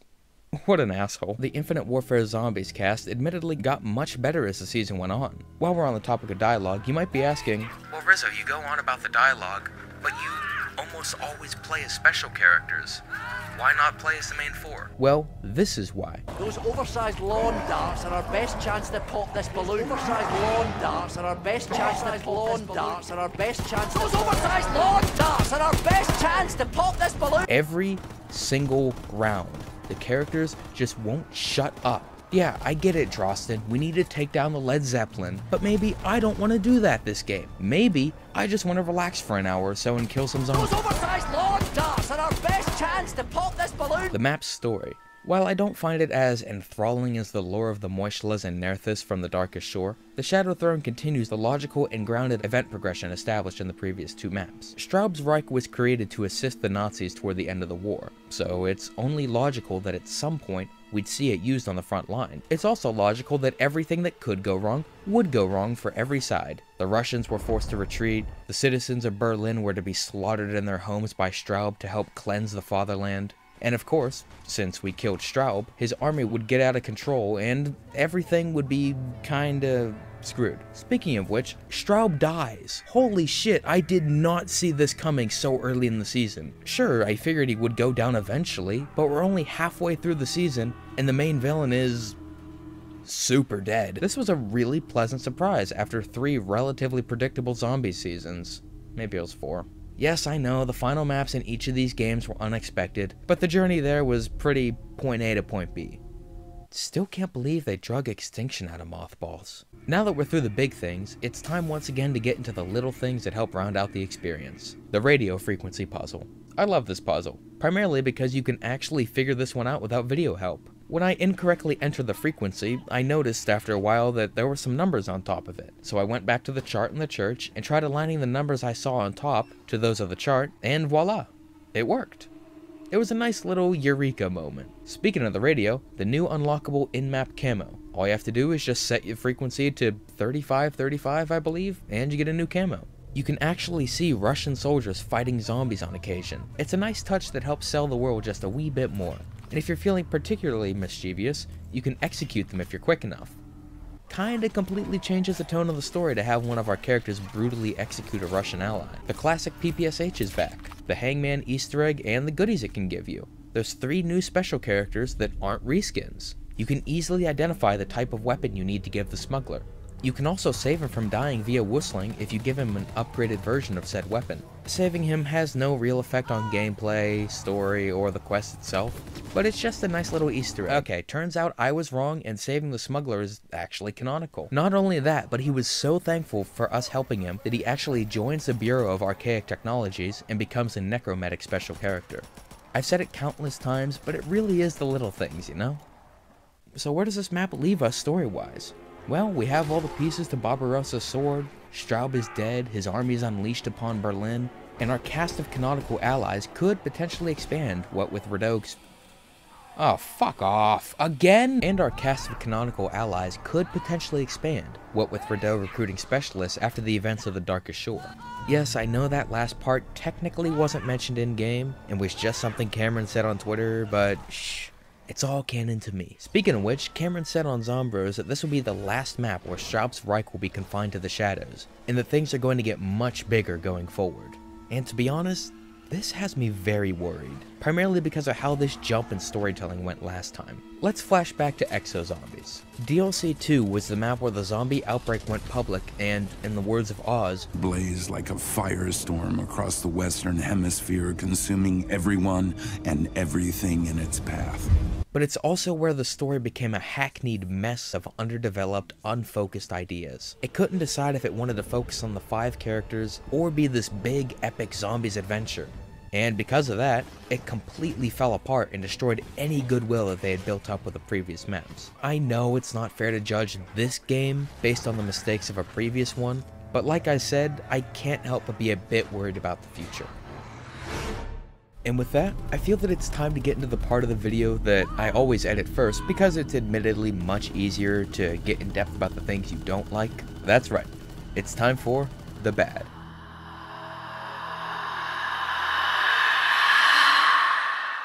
As with any map, yes, even Mob of the Dead, it's not all sunshine and rainbows. There's always something to take issue with, and the Shadow Throne is no exception. Starting off with the lack of scare factor. The Final Reich and the Darkest Shore both had some brilliantly crafted scares, but aside from the previously mentioned Whale of the Gekok, I'm just gonna call him the Sizzler, I can't pronounce this right, but aside from the previously mentioned Whale of the Sizzler, I was never really scared in any of my playthroughs, which was a bit of a disappointment as I really dug the full-on horror take of the Final Reich and the Darkest Shore. It was fun to be scared of zombies again, especially since the last time I felt that was Verrückt back in 2009. Personally, I'd really like to see the future maps return to a spookier atmosphere and not fall into the trapping of, if it's bigger, it's better. Moving on, for as well as the map flows, I'd be remiss in mentioning the few issues I have with it. Primary being that certain lanes in the map are far too narrow. Mainly I'm talking about the drop pod doors. They're only large enough for a single player's hitbox to easily get through at once. So if a zombie, or worse yet, a whistling, just so happens to be coming through on a higher round where killing them quickly is not a possibility, then it can result in one of those dreaded, what the hell was I supposed to even do? Moments that, funny enough, the other besieged World War II Zombies map had, but for entirely different and more annoyingly frequent reasons. The Pack-a-Punch method restricts use of throwing knives or bouncing betties in solo. Since you need explosives to open the wall panels, you have to pack some form of throwable grenade in your loadout. The only ways to circumvent this in solo are to acquire the Fliegerfaust by pure chance, or have the Mark II mod, Free Fire, and an M1911. Personally, I find this decision quite baffling. Speaking of baffling, it's time for the big one, the main quest. I know that it was a conscious decision to make the game harder for solo players, but oh man, do I have some problems with this. Many steps are not solo friendly. The safe, for instance. If you're not using camouflage or shell shock, well, tough shit for you. But Rizzo, couldn't you just wait until the round is transitioning and then open it? Well, that's a good idea. In theory. But in practice, by the time you're just about to line up that final number, the round transition graphic is going to pop up right in front of the dial, and you won't be able to properly line it up. Did I mention that the safe is super sensitive to how you line things up, the Morse code and statue steps? I think I said this during my review of The Beast from Beyond, but I'll say it here again. Any step where I have to look up an external source or write things down on a notepad immediately makes me hate it. Previous examples of this include the gas valves in Gorod Krovi, where you had to go to Milo's website, the alchemy in Attack of the Radioactive Tragedy, where you had to look at this giant Google Docs document that is no longer available, and Neil's floppy disks in The Beast from the East. However, there is a slight positive to the Morse code. See, there's only a certain amount of possible Morse code audio files that can play, so you can just write down every example you've ever seen, put them in a little notepad document, and just put them in until you unlock the cabinet by sheer chance. I've done this like 6 times. The boss fight. The boss itself, I'm not gonna lie, his design is super cool, but he just doesn't stand out or have much of a presence during the actual fight, especially when compared to previous bosses. The best examples of bosses that make an impact and stand out during the fights are the Keeper, the Dragon and Manicore Mech, Silent Bob, Mephistopheles, the Panzermortar, and the Meistermoschles. All of these bosses, occasionally questionable game design aside, stand out and have a genuine presence in-game, whereas the Stadjäger just kinda blends into the crowd of 40 Wusslings. It's really hard to feel threatened by a boss when half the time I'm asking, okay, is that the main boss, or is it just another Wussling? That crowd of Wusslings actually leads me into my next point, the special enemy spawn points and spawn rates. The spawn rates feel a bit too high for how close quarters and cramped the map is. I feel the previous 2 maps achieved a near perfect balance in this category, but in the Shadowed Throne, it feels like the Wusslings and Bombers pile up way too quickly in the higher rounds. And lastly, Ryan Gosling's The Notebook still isn't back. I know, it'll probably never return and was likely just a tool to familiarize new players with the mode, but its absence still fills my heart with sadness. And now that we've covered the main things I took issue with, let's take a minute or 3 to go over the more nitpicky stuff. During the intro, Jefferson appears to have a cut line, but they left in the animation data for said line, so it just looks like he's flapping his gums for no reason. There's no animation or effects for when the boards collapse under you in the square. They just disappear. The Ripsaw is missing all sounds associated with a heavy attack. The Wonderbus's battery model disappears when you get more than a couple feet away from it, and since the accompanying effects aren't all that pronounced, you might miss it if you're just glancing around the area. In the square, Wusslings can clip directly through the bus next to the cabaret, so you would just be minding your own business when suddenly a Wusling charges right through a solid object. At least they don't get stuck there forever like gargoyles. Next to the bar wallby, there's a zombie spawn that isn't particularly well placed, so you can just see zombies pop in from another dimension. Kinda takes you out of the immersion when zombies just up here, you know? The Nailbat's world model isn't properly aligned with the dead soldier's hand, so it just kinda floats there. Where are the bat variants? When Straub dies, he has no face posing. That immediately took me out of the moment on my first viewing. Instead of feeling shocked that, holy shit, the main antagonistic force is dead already, I was too busy thinking, I wonder why they didn't give his death animation the appropriate face posing. I mean, the model still has the bones in-game and everything. On the topic of face posing, the Russian soldiers lack face posing as well, which makes executing them all the more awkward. They just blankly stare at you while you jam a knife into their eye. Oh, fuck. I can't believe you've done this. Seriously, there's still no new bats. When Rizzo arrives in the outro, there's no sound effect present for him hitting the zombie behind the Meistermoschle. I feel like I'm missing something. Can't quite remember.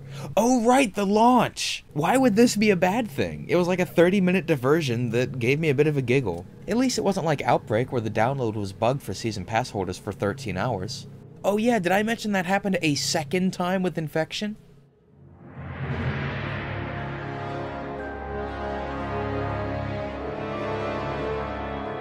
So, in conclusion, I feel that the Shadowed Throne is a sizable improvement over the Darkest Shore that addresses many of the common complaints of said map. Its weapon variety is fantastic, the traps are effective again, and there's just much more meat on the bone this time around. However, like I said, it does fumble in some other areas. Primary being that the special enemy spawn rate feels a bit excessive for the map's layout, and the map's tone veers a bit too far into action territory for my liking. I get that the latter is more personal preference than anything, but I figured I'd mention it regardless. If these two issues weren't there, this would easily be my favorite map of the game, but as it stands, I think I like the Final Reich a wee bit more, which is no small feat, mind you. The Final Reich is one of my favorite zombies maps to date, so of course topping it is gonna be hard in my eyes. But the fact that they even got close is a damn good sign. Regardless, I really enjoyed this map, and I'll likely be playing it far into the future, whereas I kinda tuned out of the Darkest Shore a couple weeks after I posted my review. Well, that's all for today. If you enjoyed, there's a playlist down in the description that contains all the other long-winded reviews I've made in the past. Some of them aren't as good as the newer ones, I'll admit, but it's interesting to see where you've come from, you know? Anyway, thanks for watching, and have a great day.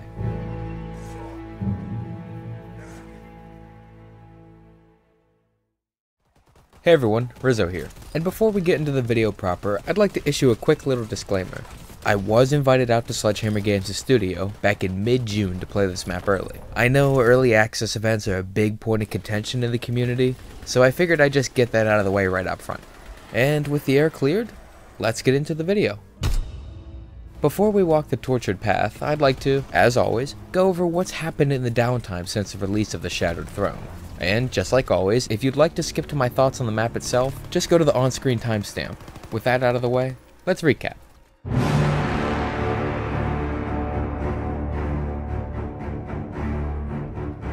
Like the time between DLC 1 and 2, a lot has happened in the world of World War II zombies since the release of the Shattered Throne.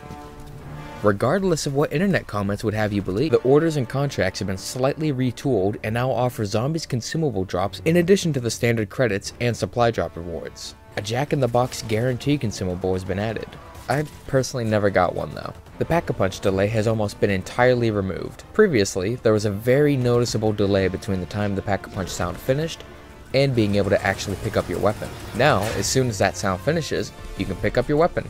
The Blitz purchase times have been adjusted. Your first purchase will still be rather slow, but after that, you completely skip the extra handshake part and get right back into the action. This is something that has been a long time coming, but it's good to see it finally here regardless.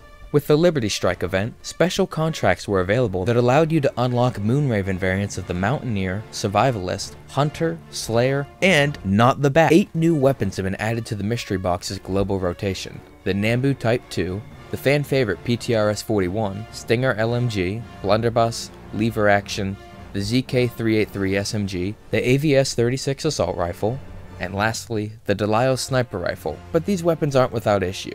The PTRS and the Lever Action both lack snap aim, and only receive aim assist when you hold your breath. Only problem is, you can't hold your breath in zombies for some reason. So for console players, this makes the weapon significantly harder to use than it should be, especially when the other sniper rifles get the snap aim function. PC players are totally fine though. The final, yet easily most important thing, well, to me at least, all the extra lore and world building. For starters, we finally got confirmation that Bat Agent and Elite are actually Vivian Harris from the campaign and Major Rideau respectively. Where'd that happen? Well, turns out you can just ask Cameron things on Twitter and he'll be like, yeah, I won't lie, I personally always thought it was just lazy asset reuse, and who knows? It might have originally been that, but then someone said, okay, but what if we do this? Alright, back up a second, Rizzo. Who the hell's Vivian and why does that matter? Oh, right, I forgot that no one actually plays campaign. Maybe they'd be better off just removing it from the next one. Oh, wait. Anyway, she's an SOE operative that made a minor appearance in the first act of World War II's campaign. Continuing with the out-of-game lore, the Gröesten files and the community updates have been replaced by letters from the Bureau of Archaic Technologies, written from either the perspective of Rideau or Vivian. Much like Marie's journal entries, none of the information in these letters is essential to understanding the game's overall story, unlike the timeline, but for those who like doing the extra homework, it's a nice little bonus, although I completely understand why people don't like this kind of stuff and just want it all to be in-game. The Attack of the Undead event officially tied the multiplayer universe into the zombie story as well. So that means that campaign, zombies, and multiplayer are, in some ways, all tied together. Canonically, Attack of the Undead takes place between the Shattered Throne and the Tortured Path, and was Sledgehammer's way of letting us experience the spread of Straub's Reich across Europe firsthand. I know this is all oddly specific to harp on, but I love canonic crossovers and supplemental material like this that enriches the lore. It's one of the reasons I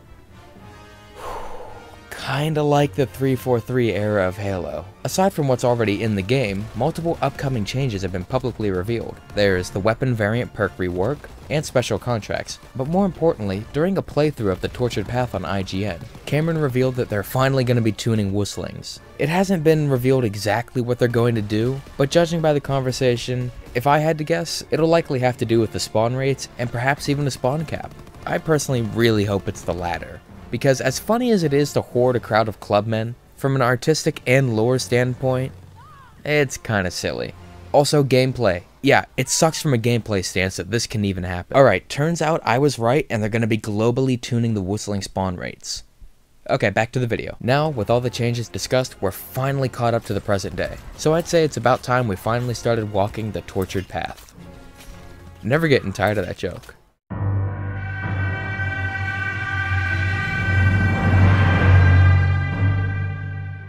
As always, I'd like to start with what I enjoyed about this DLC, so that when I get into the bad stuff, it'll make my complaint seem legitimate because I looked at the game from both angles. Too transparent? Yeah, probably. Easily the most impressive thing about this DLC is how rich its world building and story is. Set several months after the events of the Shadowed Throne, Straub's undead forces have ravaged across Europe, with Nazi propaganda painting it as, to quote Rizzo, a brilliant attempt by the Führer to call upon the lost sons of this Final Reich to defend the fatherland. Truth of the matter is, both sides are suffering heavy losses, as the Nazi Schäfers have had little luck controlling the undead forces. In response, President Truman authorized the creation of the Bureau of Archaic Technologies, and members of the Manhattan Project were tasked with reverse engineering captured electrosnell devices. Over the next few months, the Bureau would attempt to reforge the sword and strategically strike key military points in the Nazi regime, until learning of an operation created by Adolf Hitler in response to Operation High Jump to find Thule. This then leads Rizzo to task Marie, Gröesten, Jefferson, Olivia, the Mountaineer, and the Smuggler with journeying to New Swabia for answers regarding the sword, much to the dismay of Vivian as the Allied forces are already spread far too thin for such a mission. All of this story happens before the first cutscene. Told you there was a lot here. I'm not going to recap the entire story in this video, because A, there's a lot here to talk about, and B, Reed actually made a really good video explaining just about everything, so there will be a link to his video in the description if you're interested in learning more. Seriously though, it's a really good video. Go check it out if you haven't already. Still on the topic of story, I want to talk about Across the Depths' weirdo acid trip. After filling some Uberschnell batteries, we're teleported to... Okay, I have no idea what this is. Here, we see relics of the previous maps and get a couple cameo appearances from Dr. Straub. As awesome and trippy as all this weirdness is, I have one question about it. How are these characters even seeing this stuff? In Chapter 2, we play as the Bureau operatives, and the Bureau recruits were never present to see these events for themselves. They didn't hear Straub say anything about catching Klaus, firebombing Middleburg, or see his demise in Berlin. I don't know if there's something going on with the Geistkraft and Barbarossa or manipulation or whatever, or who knows, maybe it's just an oversight by the writers. Everyone gets one. The characterization of the Bureau operatives and Jefferson Potts. While the stuff for the Bureau operatives is admittedly a bit simple, it's nice to finally have names and basic personalities for all these neat little side characters we've been seeing since launch. Of course, Rizzo and Vivian are the strongest of the lot, simply because we've already seen and interacted with these characters before in different parts of the game. I just really hope we haven't seen the last of them and they get even more development next time. Hell, I'd be fine if they didn't even do it in-game and they just gave us some character bios in the community updates like Exo Zombies. Wink wink. As for Jefferson, he's the one that gets the spotlight in Beneath the Ice, and we finally get to learn a bit more about him. We get to learn about his past and what made him into the man he is today, along with some borderline uncomfortable dialogue. You got an issue with authority? I'm a black man from the ass end of Arkansas, Professor. What do you think authority has usually meant to me? Fuck! Oh shit, I wasn't ready for that. Now that we're through the story and the characters, let's get into what I liked about the gameplay. The addition of Richter's quote-unquote greatest achievement, the Waffen boxes. Or maybe it's Waffen boxes. I don't know. I love the random element they bring to gameplay. As much as I like being able to get exactly what I want, there's a certain satisfaction that comes with rolling the dice and hitting it big. I have a gambling problem. The Raketen and Guardian boss fights. Both of these bosses are well executed and fun to fight. The Geistkraft shield of the Raketen requires the player to lure him to missile strikes around the playspace to temporarily break it. And while the Guardian may not be shielded, he's something you always have to keep an eye on. After taking enough damage, he'll retreat to the center of the map and attempt to heal himself. So you'll need to stay vigilant throughout the entire fight. The Stadtjäger, on the other hand, is boring as sin. Literally no strategy is involved whatsoever. You just shoot it until it kills itself. It's a bit disappointing. The objective variety and overall balance of set objectives. The biggest change up to this DLC's formula is the addition of objective rounds similar to the ones found in Exozombies. On rounds 3, 6, and 9, you have to complete a random objective to progress. This can range from shooting down a Zeppelin prototype, defeating a horde of Moishlas, defending a power supply, assassinating a VIZ, repairing radios, disarming bombs, etc. There's a very healthy amount of objectives to keep the game fresh and to keep you on your toes. Not all of them are created equal, however, but we'll get to that later. So here's the question I bet some of you are rightfully asking. Why do you find the objective rounds to be fun here when you were so against their inclusion in Exozombies? Well, it's because I feel like those rounds impeded on standard gameplay and were not balanced to fit with the pace of the game. For example, as early as Wave 6, I think, you'd have to escort a brain-dead survivor across the entire map while vicious hordes of zombies rain down on your position. If you didn't have full contact grenades, distraction drones, and a fair bit of luck on your side, you were very likely to fail, which in turn would shut down all power across the map. Or how about the bomb defusal on Carrier? Fight a ton of special zombies, scramble to reach the bomb in time, only to have to face off against Atlas strike teams armed to the teeth. Oh, and did I mention that the zombies will completely ignore them? The Tortured Path, on the other hand, is built with these objectives in mind, and the player has far more tools at their disposal to assist them. Do you need to defend an objective? Pop Frontline to lure them away. Have a horde of Meister Moishlas on your tail early on? Free Fire with a Mark II mod will make short work of them. But that also brings up a problem. Because of how unpredictable the objectives can be, if you want to play efficiently, you don't have all that much wiggle room as a solo player. I've tried so many loadouts, but there's only one or two that pretty much guarantee success. In co-op, as always, you have a lot more freedom, but once again, solo players kinda get the shaft. Once you reach max bureau rank, you'll gain access to the Darkened Path. This is essentially the game's hard mode. It increases zombie health, speed, spawn numbers, boss health, and ups the special zombie spawn rate to ludicrous levels. Personally, this isn't exactly my cup of tea, primarily because I'm admittedly not good enough to complete it, but I do appreciate the addition nonetheless. Now it's time to list off the little things that, while they may not be game-changing, they help make the experience just a little bit better. Each map has a unique Pack-a-Punch camo. I guarantee Milo really appreciated this one. The FOV and gun position when you're affected by Geistkraft looks really good. Maybe make it a toggleable option in the graphics menu? The Mountaineer's fur physics in the cutscenes. I'm 99% sure he was the one picked to accompany our heroes simply because an animator wanted to show off. Not that there's anything wrong with that. There's 3 brand new special unlockable characters for the hardcore crowd: the Cavalier, Lady Death, and the Iron Tiger. Upon completion of each map's Easter egg, you'll be rewarded with a new camo for use in weapon kits. Verdot now dons his elite uniform in the Zombie Supply tab and the headquarters. Our main 4 actually changed their outfits to better suit their environment. I don't think that's literally ever happened before. By the way, Richthofen on Ascension doesn't count. That's just weird and confusing. Klaus makes a cameo appearance in Chapter 3. While his appearance doesn't seem to have any major story implications yet, it's nice to see an old face again, even if he is just a spooky specter. So that's everything I liked about the Tortured Path. Sounds like quite a bit, right? Well, that's because it is. But like every map, there's some things I didn't like so much. So without further delay, let's get into the bad.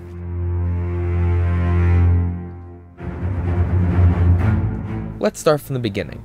The intro cutscene is completely disconnected from the actual game. The cutscene ends with a shot of our crew journeying to Thule to fight zombies and reforge Barbarossa's sword. But then we jump, very suddenly and without proper transition, to the middle of a rundown village in Spain. We must utterly destroy them. I didn't edit this at all, by the way. This is actually how it transitions in real time. It would have made more sense for the cutscene to do that thing that the Modern Warfare games did, where it zooms out to an overhead view of the world. It can move from Thule to Spain, and then zoom in down on Verdot & Co., transitioning into the gameplay. I feel that along with a bit more voiceover, this would have helped with the immediate disconnect most players likely felt upon booting up the map. The outro cutscene also has pacing issues, but not to the extent of the intro. As Gröesten's rambling on, the camera zooms out to reveal that there's massive amounts of Geistkraft energy underneath Thule, which is a neat little tease that something big's coming.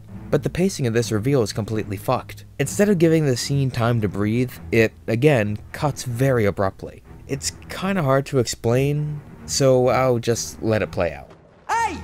How is it that you're up to your arse in undead ghoulies and still have enough sense to translate the prehistoric scribbles of a lost race? If I had to guess, these issues likely stemmed from budgetary and time constraints, as opposed to genuine creative decisions. Doesn't make the complaints any less valid though. This is something I've been having a problem with for a while, but the tonal shift. It's even more of a contrast to the earlier maps than the Shadowed Throne was. The Final Reich and the Darkest Shore were focused on building up an atmosphere of dread and terror, whereas the Shadowed Throne and the Tortured Path are, well, the best comparative I can draw is the Indiana Jones films. Those films are classic adventure films with occasionally scary or fantastical elements that a full-fledged horror movie. Now, I love the Indiana Jones films. Well, 2 of them. So why is this a problem? Well, it all comes down to execution and a bigger picture. While the tone of each individual map is very well executed, the transition of tone between the maps and how it all fits together was very sudden and poorly handled in my opinion. If it was more of a gradual change, I wouldn't have too much of an issue with it. But as it stands, it feels like a game mode tonally at odds with itself. A similar comparative I could draw is the sudden shift in the Aether storyline when Jason Blundell officially took over, but nowhere near as extreme. For context, if you haven't really played Treyarch Zombies since like Black Ops 1, the Zelensky era maps had some dark background elements, but were largely cheesy, fun little zombies adventures, whereas the Origin Saga is a much darker, significantly more depressing take on the zombies lore, where themes of regret, facing your mortality, coming to grips with living a lie, loss of loved ones, and the fear of death take center stage. You know, when you put it like that, the Blundell era is a wee bit unpleasant, and that's precisely why I dig it so much. This isn't a debate on which era is better, by the way. I know there's fans of both, and they both have their merits. Now back to World War II.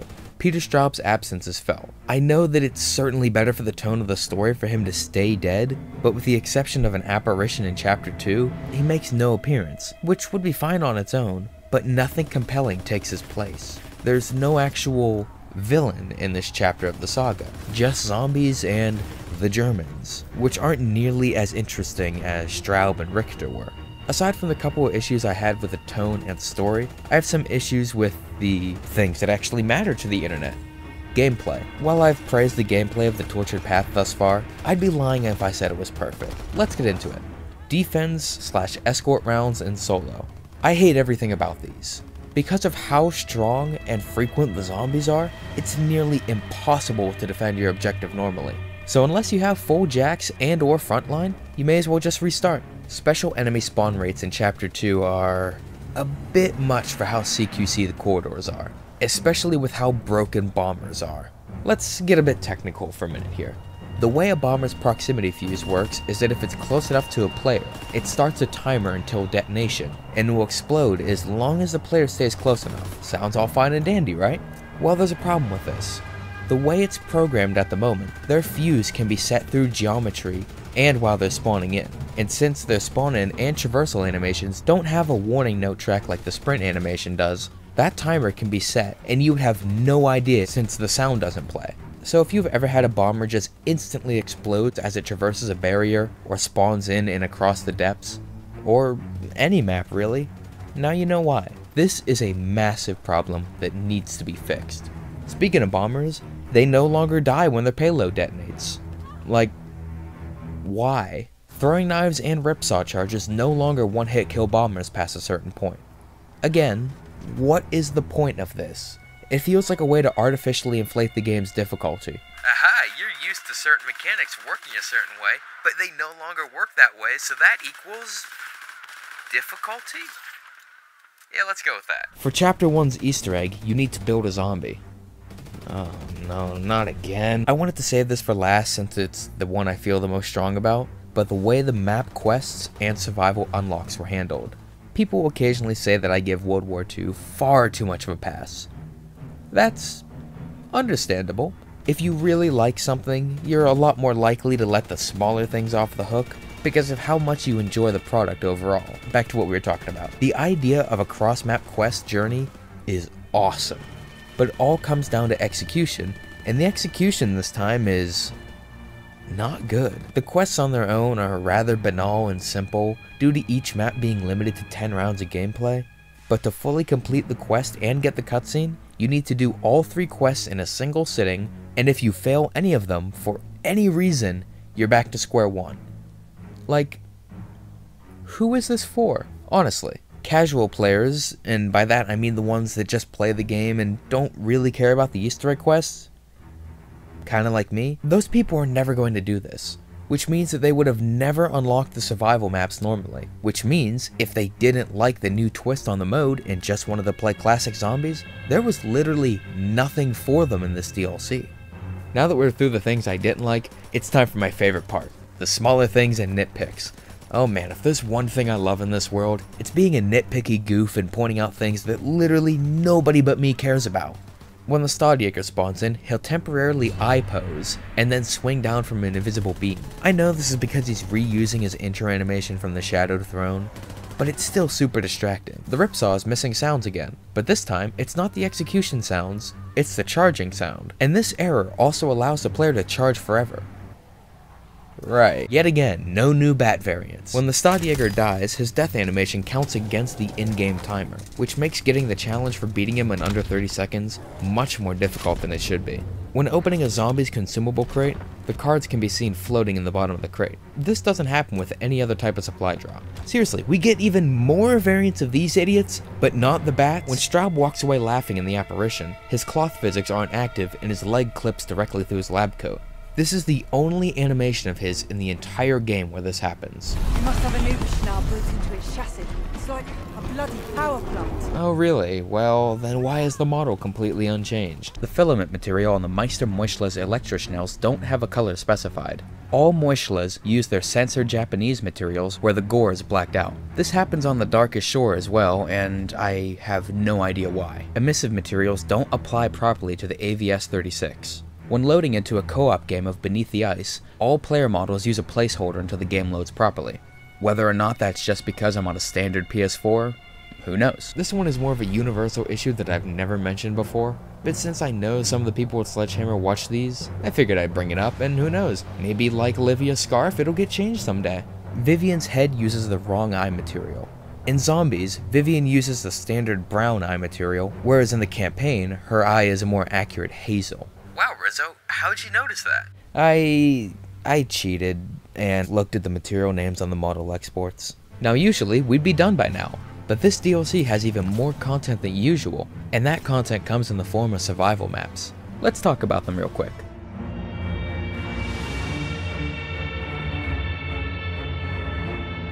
There's 3 separate survival experiences: Bodega Cervantes, USS Mount Olympus, and Altar of Blood. Unlike Gröesten House to Prologue, these maps actually have quite a few changes when compared to their Tortured Path counterparts. For example, Richter's Waffen boxes have been replaced with standard wall buys, and all wonder weapons, barring the Wonder Bus, are available directly from the mystery box. A Brenner will also show up every 10 waves on Bodega and Altar. Gmod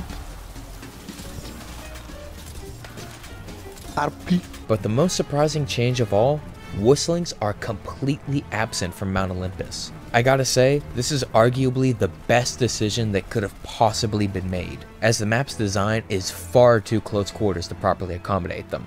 I know how much you love the Wussling Sledgehammer, but if they were on the survival variant of this map, I, and many others, would probably not be happy, to put it lightly. Let's start with what I liked about the survival maps, and then we'll move on to what I didn't care for.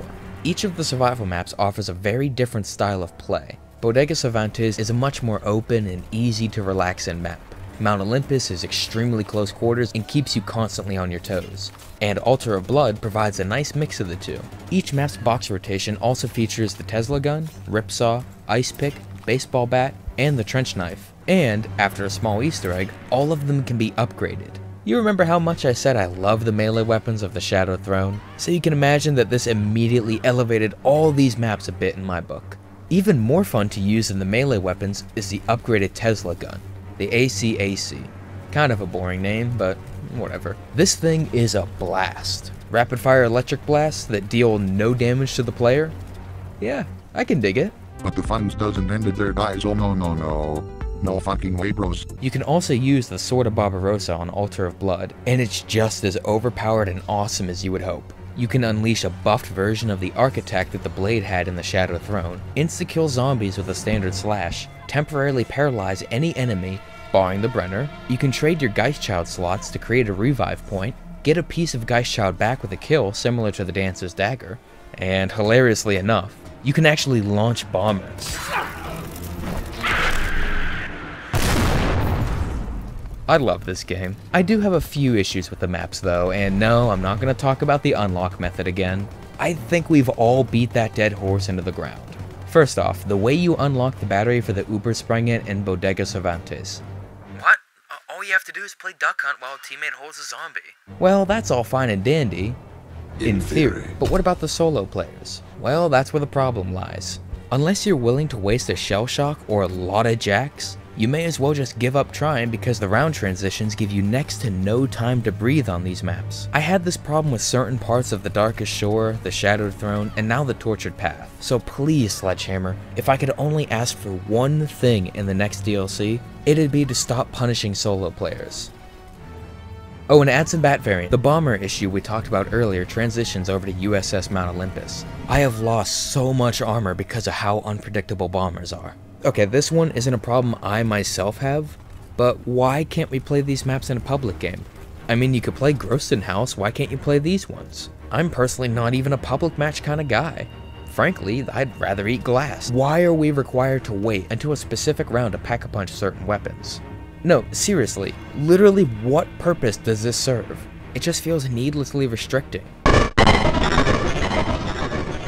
We're also, for the survival maps, removing the wave count restrictions for wonder weapons. So, Rizzo, we got you, buddy. Oh, well then, never mind. This last one isn't really a problem per se. I personally would have liked seeing some different boss zombies make an appearance. Maybe instead of a Brenner every 10 rounds, the game picked from a pool of enemies. Like one round, you could get the normal Brenner, but what if you could get a Meistermeuchel instead, or a pack of Sizzlers spawned in? Just something to help spice up the game a bit, you know? So, despite them being kinda bare bones, what did I think of the survival maps? Honestly, despite the few issues I have, I love all of them. I honestly didn't think I would, but the fact that each map caters to a different style of play really bolsters the DLC. Bodega Cervantes is a lot of fun to just hop in and play for a few minutes. USS Mount Olympus is a lot of fun if you're in for a challenge. And Altar of Blood, like I said, is a nice little mix-up of the two. But let's not beat around the bush. The real attraction of Altar of Blood is being able to use the Sword of Barbarossa without being tied to the 11-round gameplay of the Tortured Path.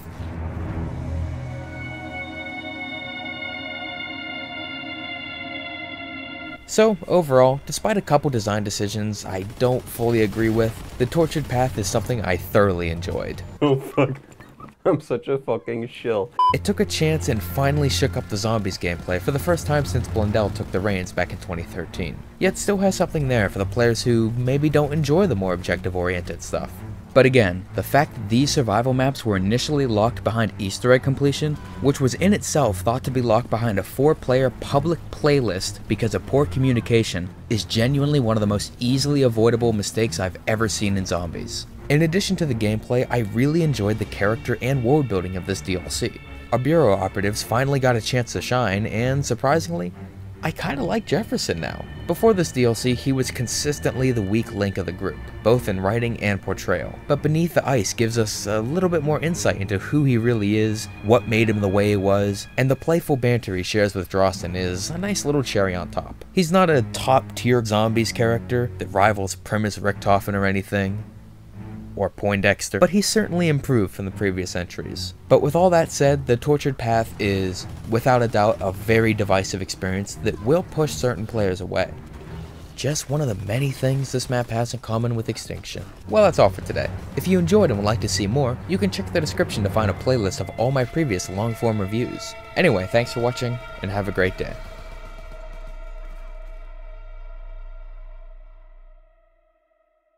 After the release of The Tortured Path, the player base was left divided. Some lauded it for its new take on zombies, whereas others lambasted it for the exact same reason. But now we're back to normal old zombies, where rounds progress normally and you can go as long as you want. But before we really dig into the Frozen Dawn, let's recap what happened in the downtime since the release of The Tortured Path. And as always, if you'd like to skip this part and go directly to what I thought of the map itself, simply go to the timestamp on screen. Now with that out of the way, let's recap.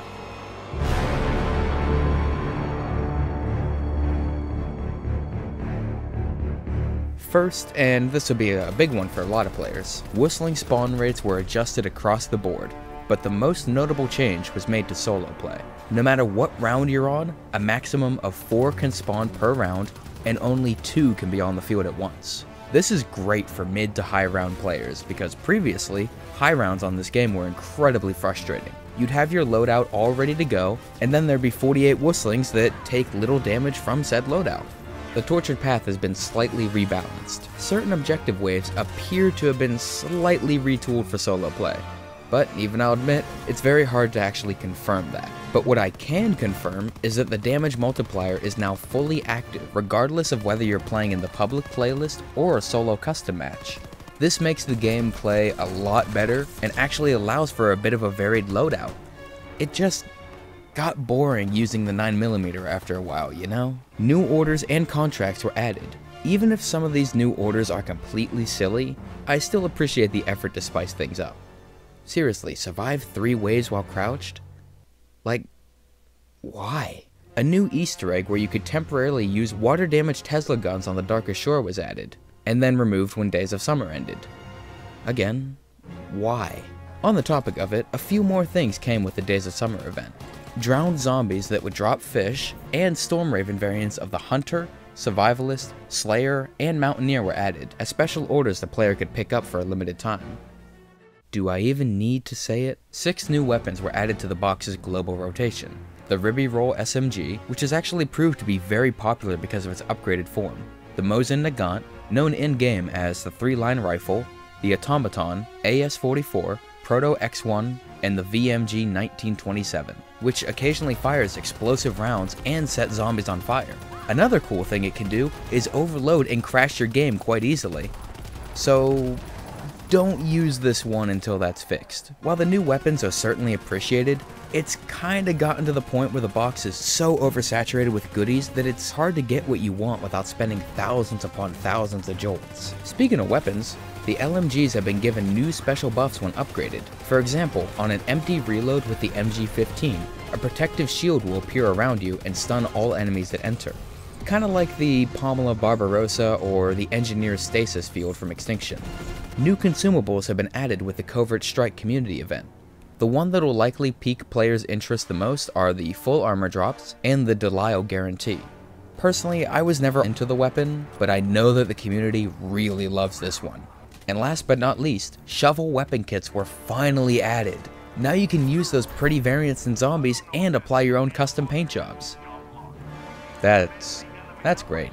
And that's all for what's been added so far, but we're still waiting on the variant perk rework and Master Prestige rewards. The latter has been hinted at on a few occasions, but we've yet to hear any specifics about them. I can't imagine it'll be all that much longer. Well, we're all caught up, so I'd say it's finally time to gaze upon the Frozen Dawn. Yeah, I'm happy with that one.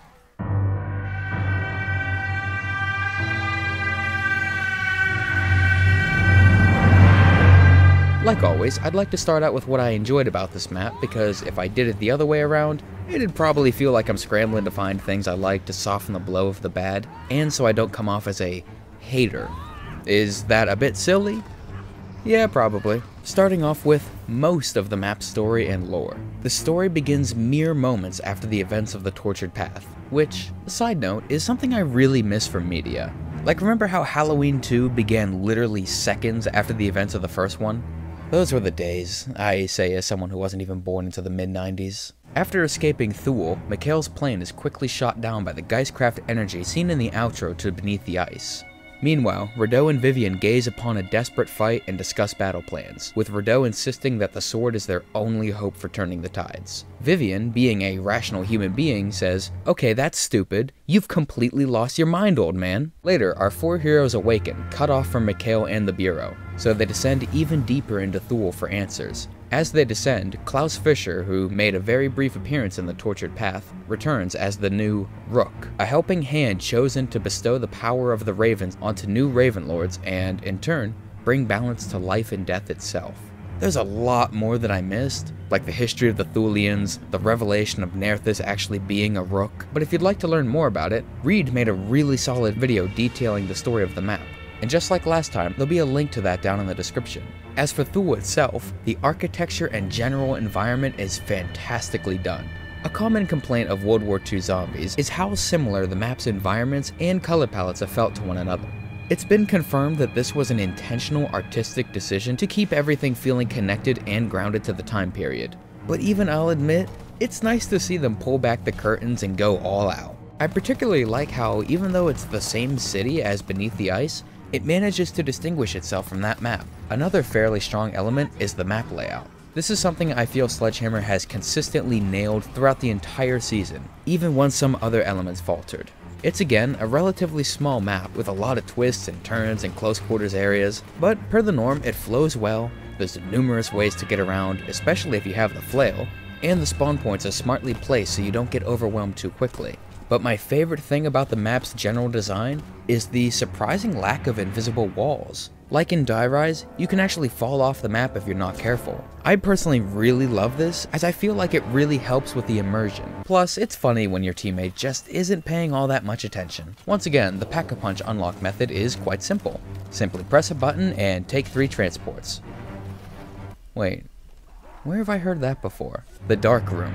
How could I not mention this? This room is super unsettling, and the low draw distance flashlight only enhances that feel. It just sucks that you can't come back to it later. The Raven weapons. Like the best Zombies maps, and Origins, the Frozen Dawn features 4 very distinct wonder weapons so that every player in your party can have one. But unlike some of these previous maps, there isn't one single weapon that completely dominates the others. Previously, it was the Ice Staff in Origins, the Lightning Bow in Der Eisendrache, and the Acid Rain in Raven the Redwoods. For instance, the Thulian Shield may not be the best weapon for offense, but it can completely block any form of attack if held out. Even a Whistling Charge, which kinda surprised me. The Scythe, on the other hand, has fantastic offensive capabilities, but unlike the Hammer's Seeking attack, requires you to get relatively close to make the most out of it. But honestly, the Flail, with its focus on defense, is probably my favorite of the bunch. Or maybe the Scythe. Or the Shield. Or maybe the Hammer. What I'm trying to say is I really like all these weapons. But admittedly, some of the upgrade steps are a bit silly. And some are downright infuriating. Now that we're through the gameplay elements, I want to talk about the characters. What? Rizzo wanting to discuss characters?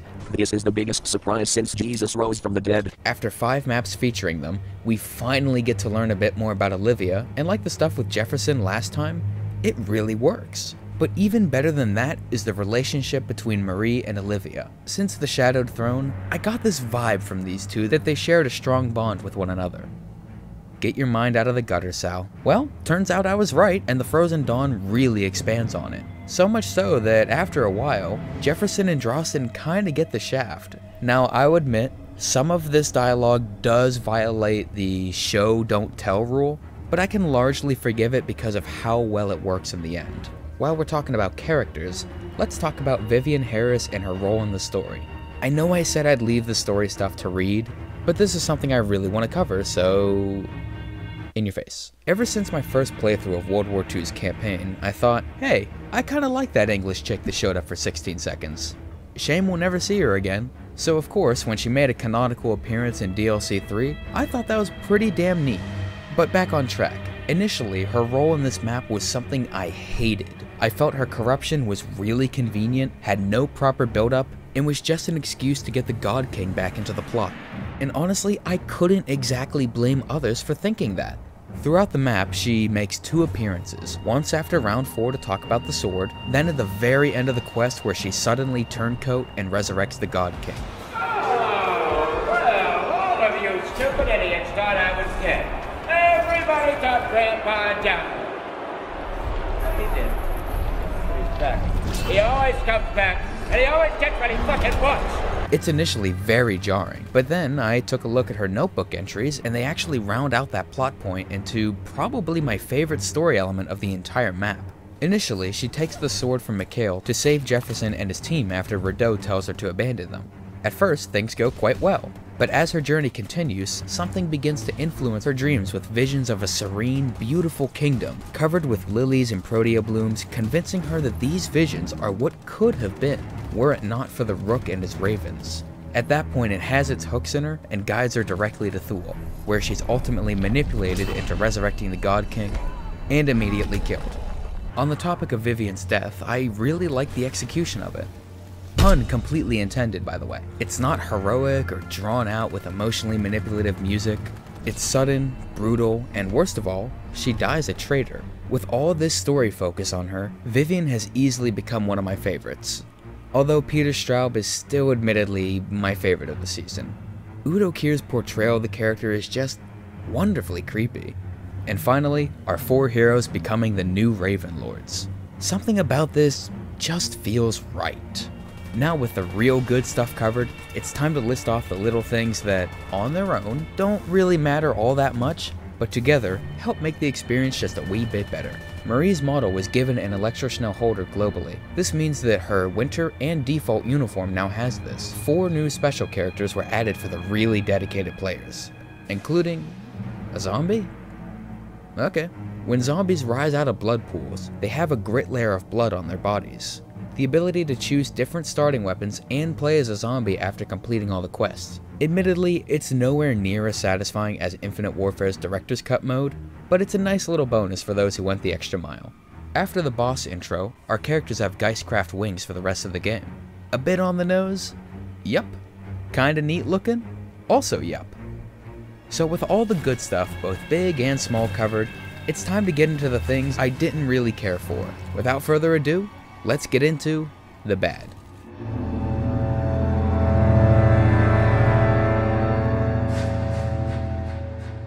Let's start with one of the selling points of the map, the newly awakened Thulians, otherwise known as Corpse Eaters. From a lore perspective, I really like them, but in gameplay, they're kinda underwhelming. I thought that they would be something challenging that'd spice up the gameplay a bit like the Moishlas or Sizzlers, but in normal play, they don't show up all that often, and when they do, honestly, I'd say a bomber is more intimidating.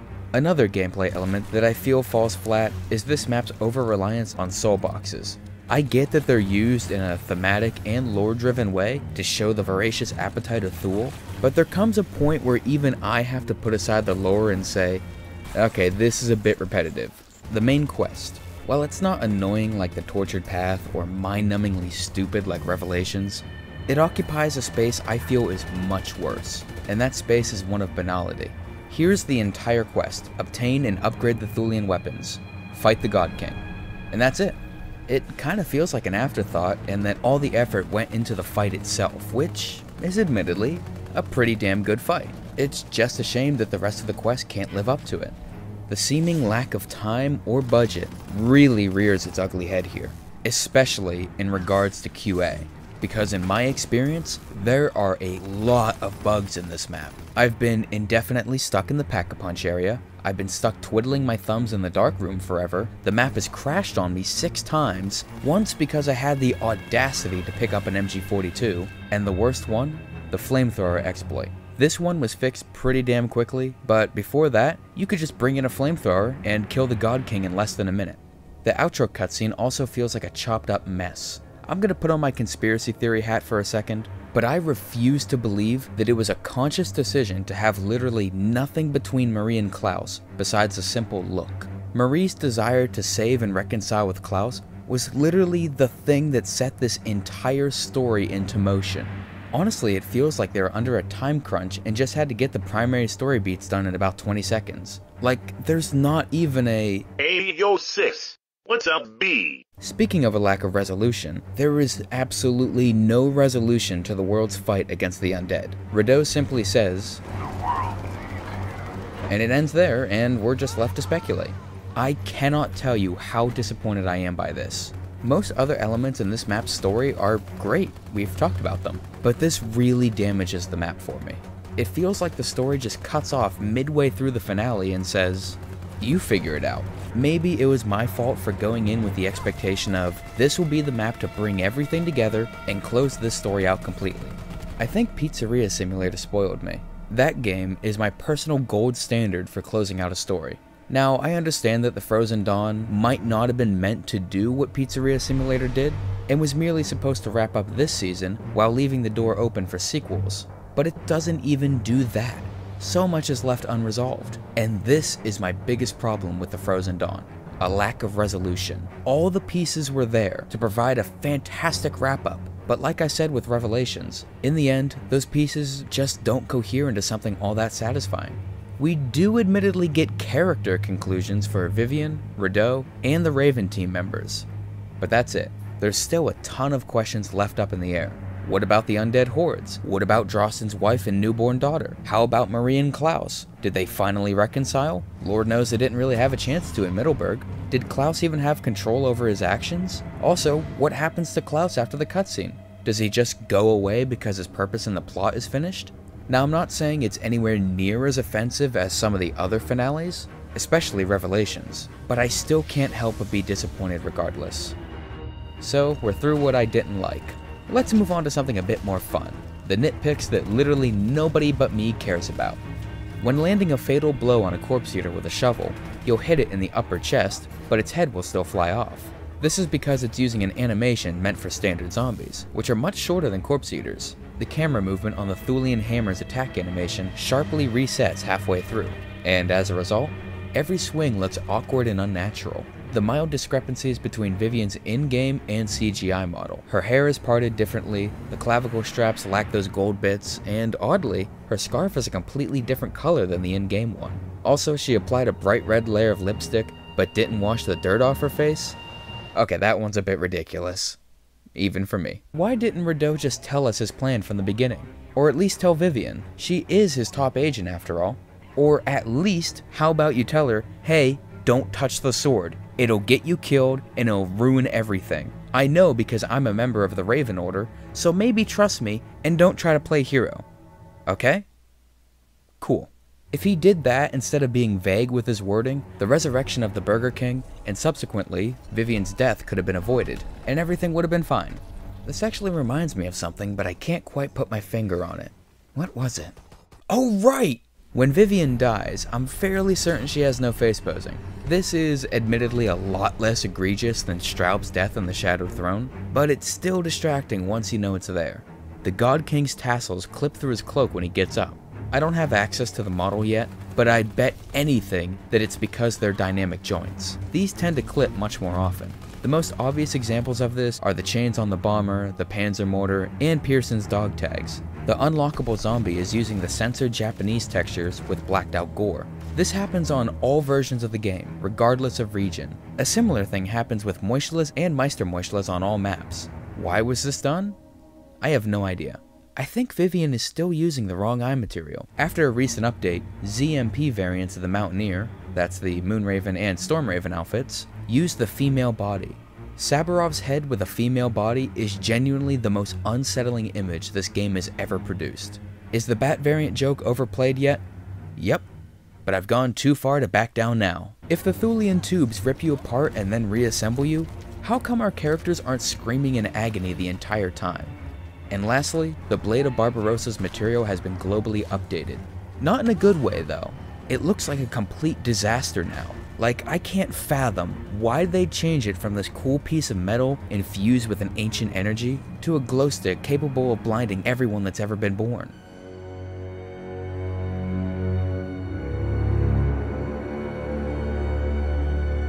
So overall, I feel like the Frozen Dawn is a solid map that stumbles in a few key areas.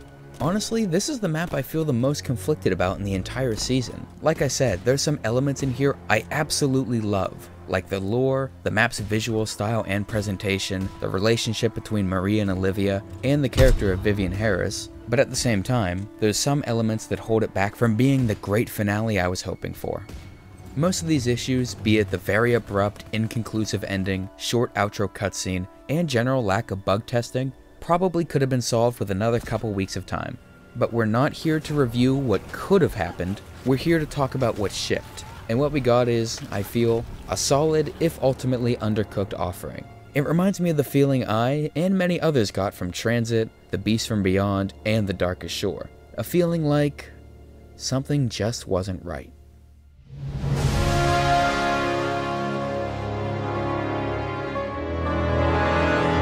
And with that, we've come to the end of World War II Zombies. Honestly, despite a few bumpy parts, I really love this game's take on zombies, which, as I've said before, was genuinely surprising.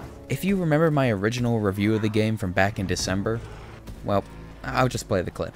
I was 100% convinced that no non-Treyarch studio could do zombies properly, and that this game was going to be terrible.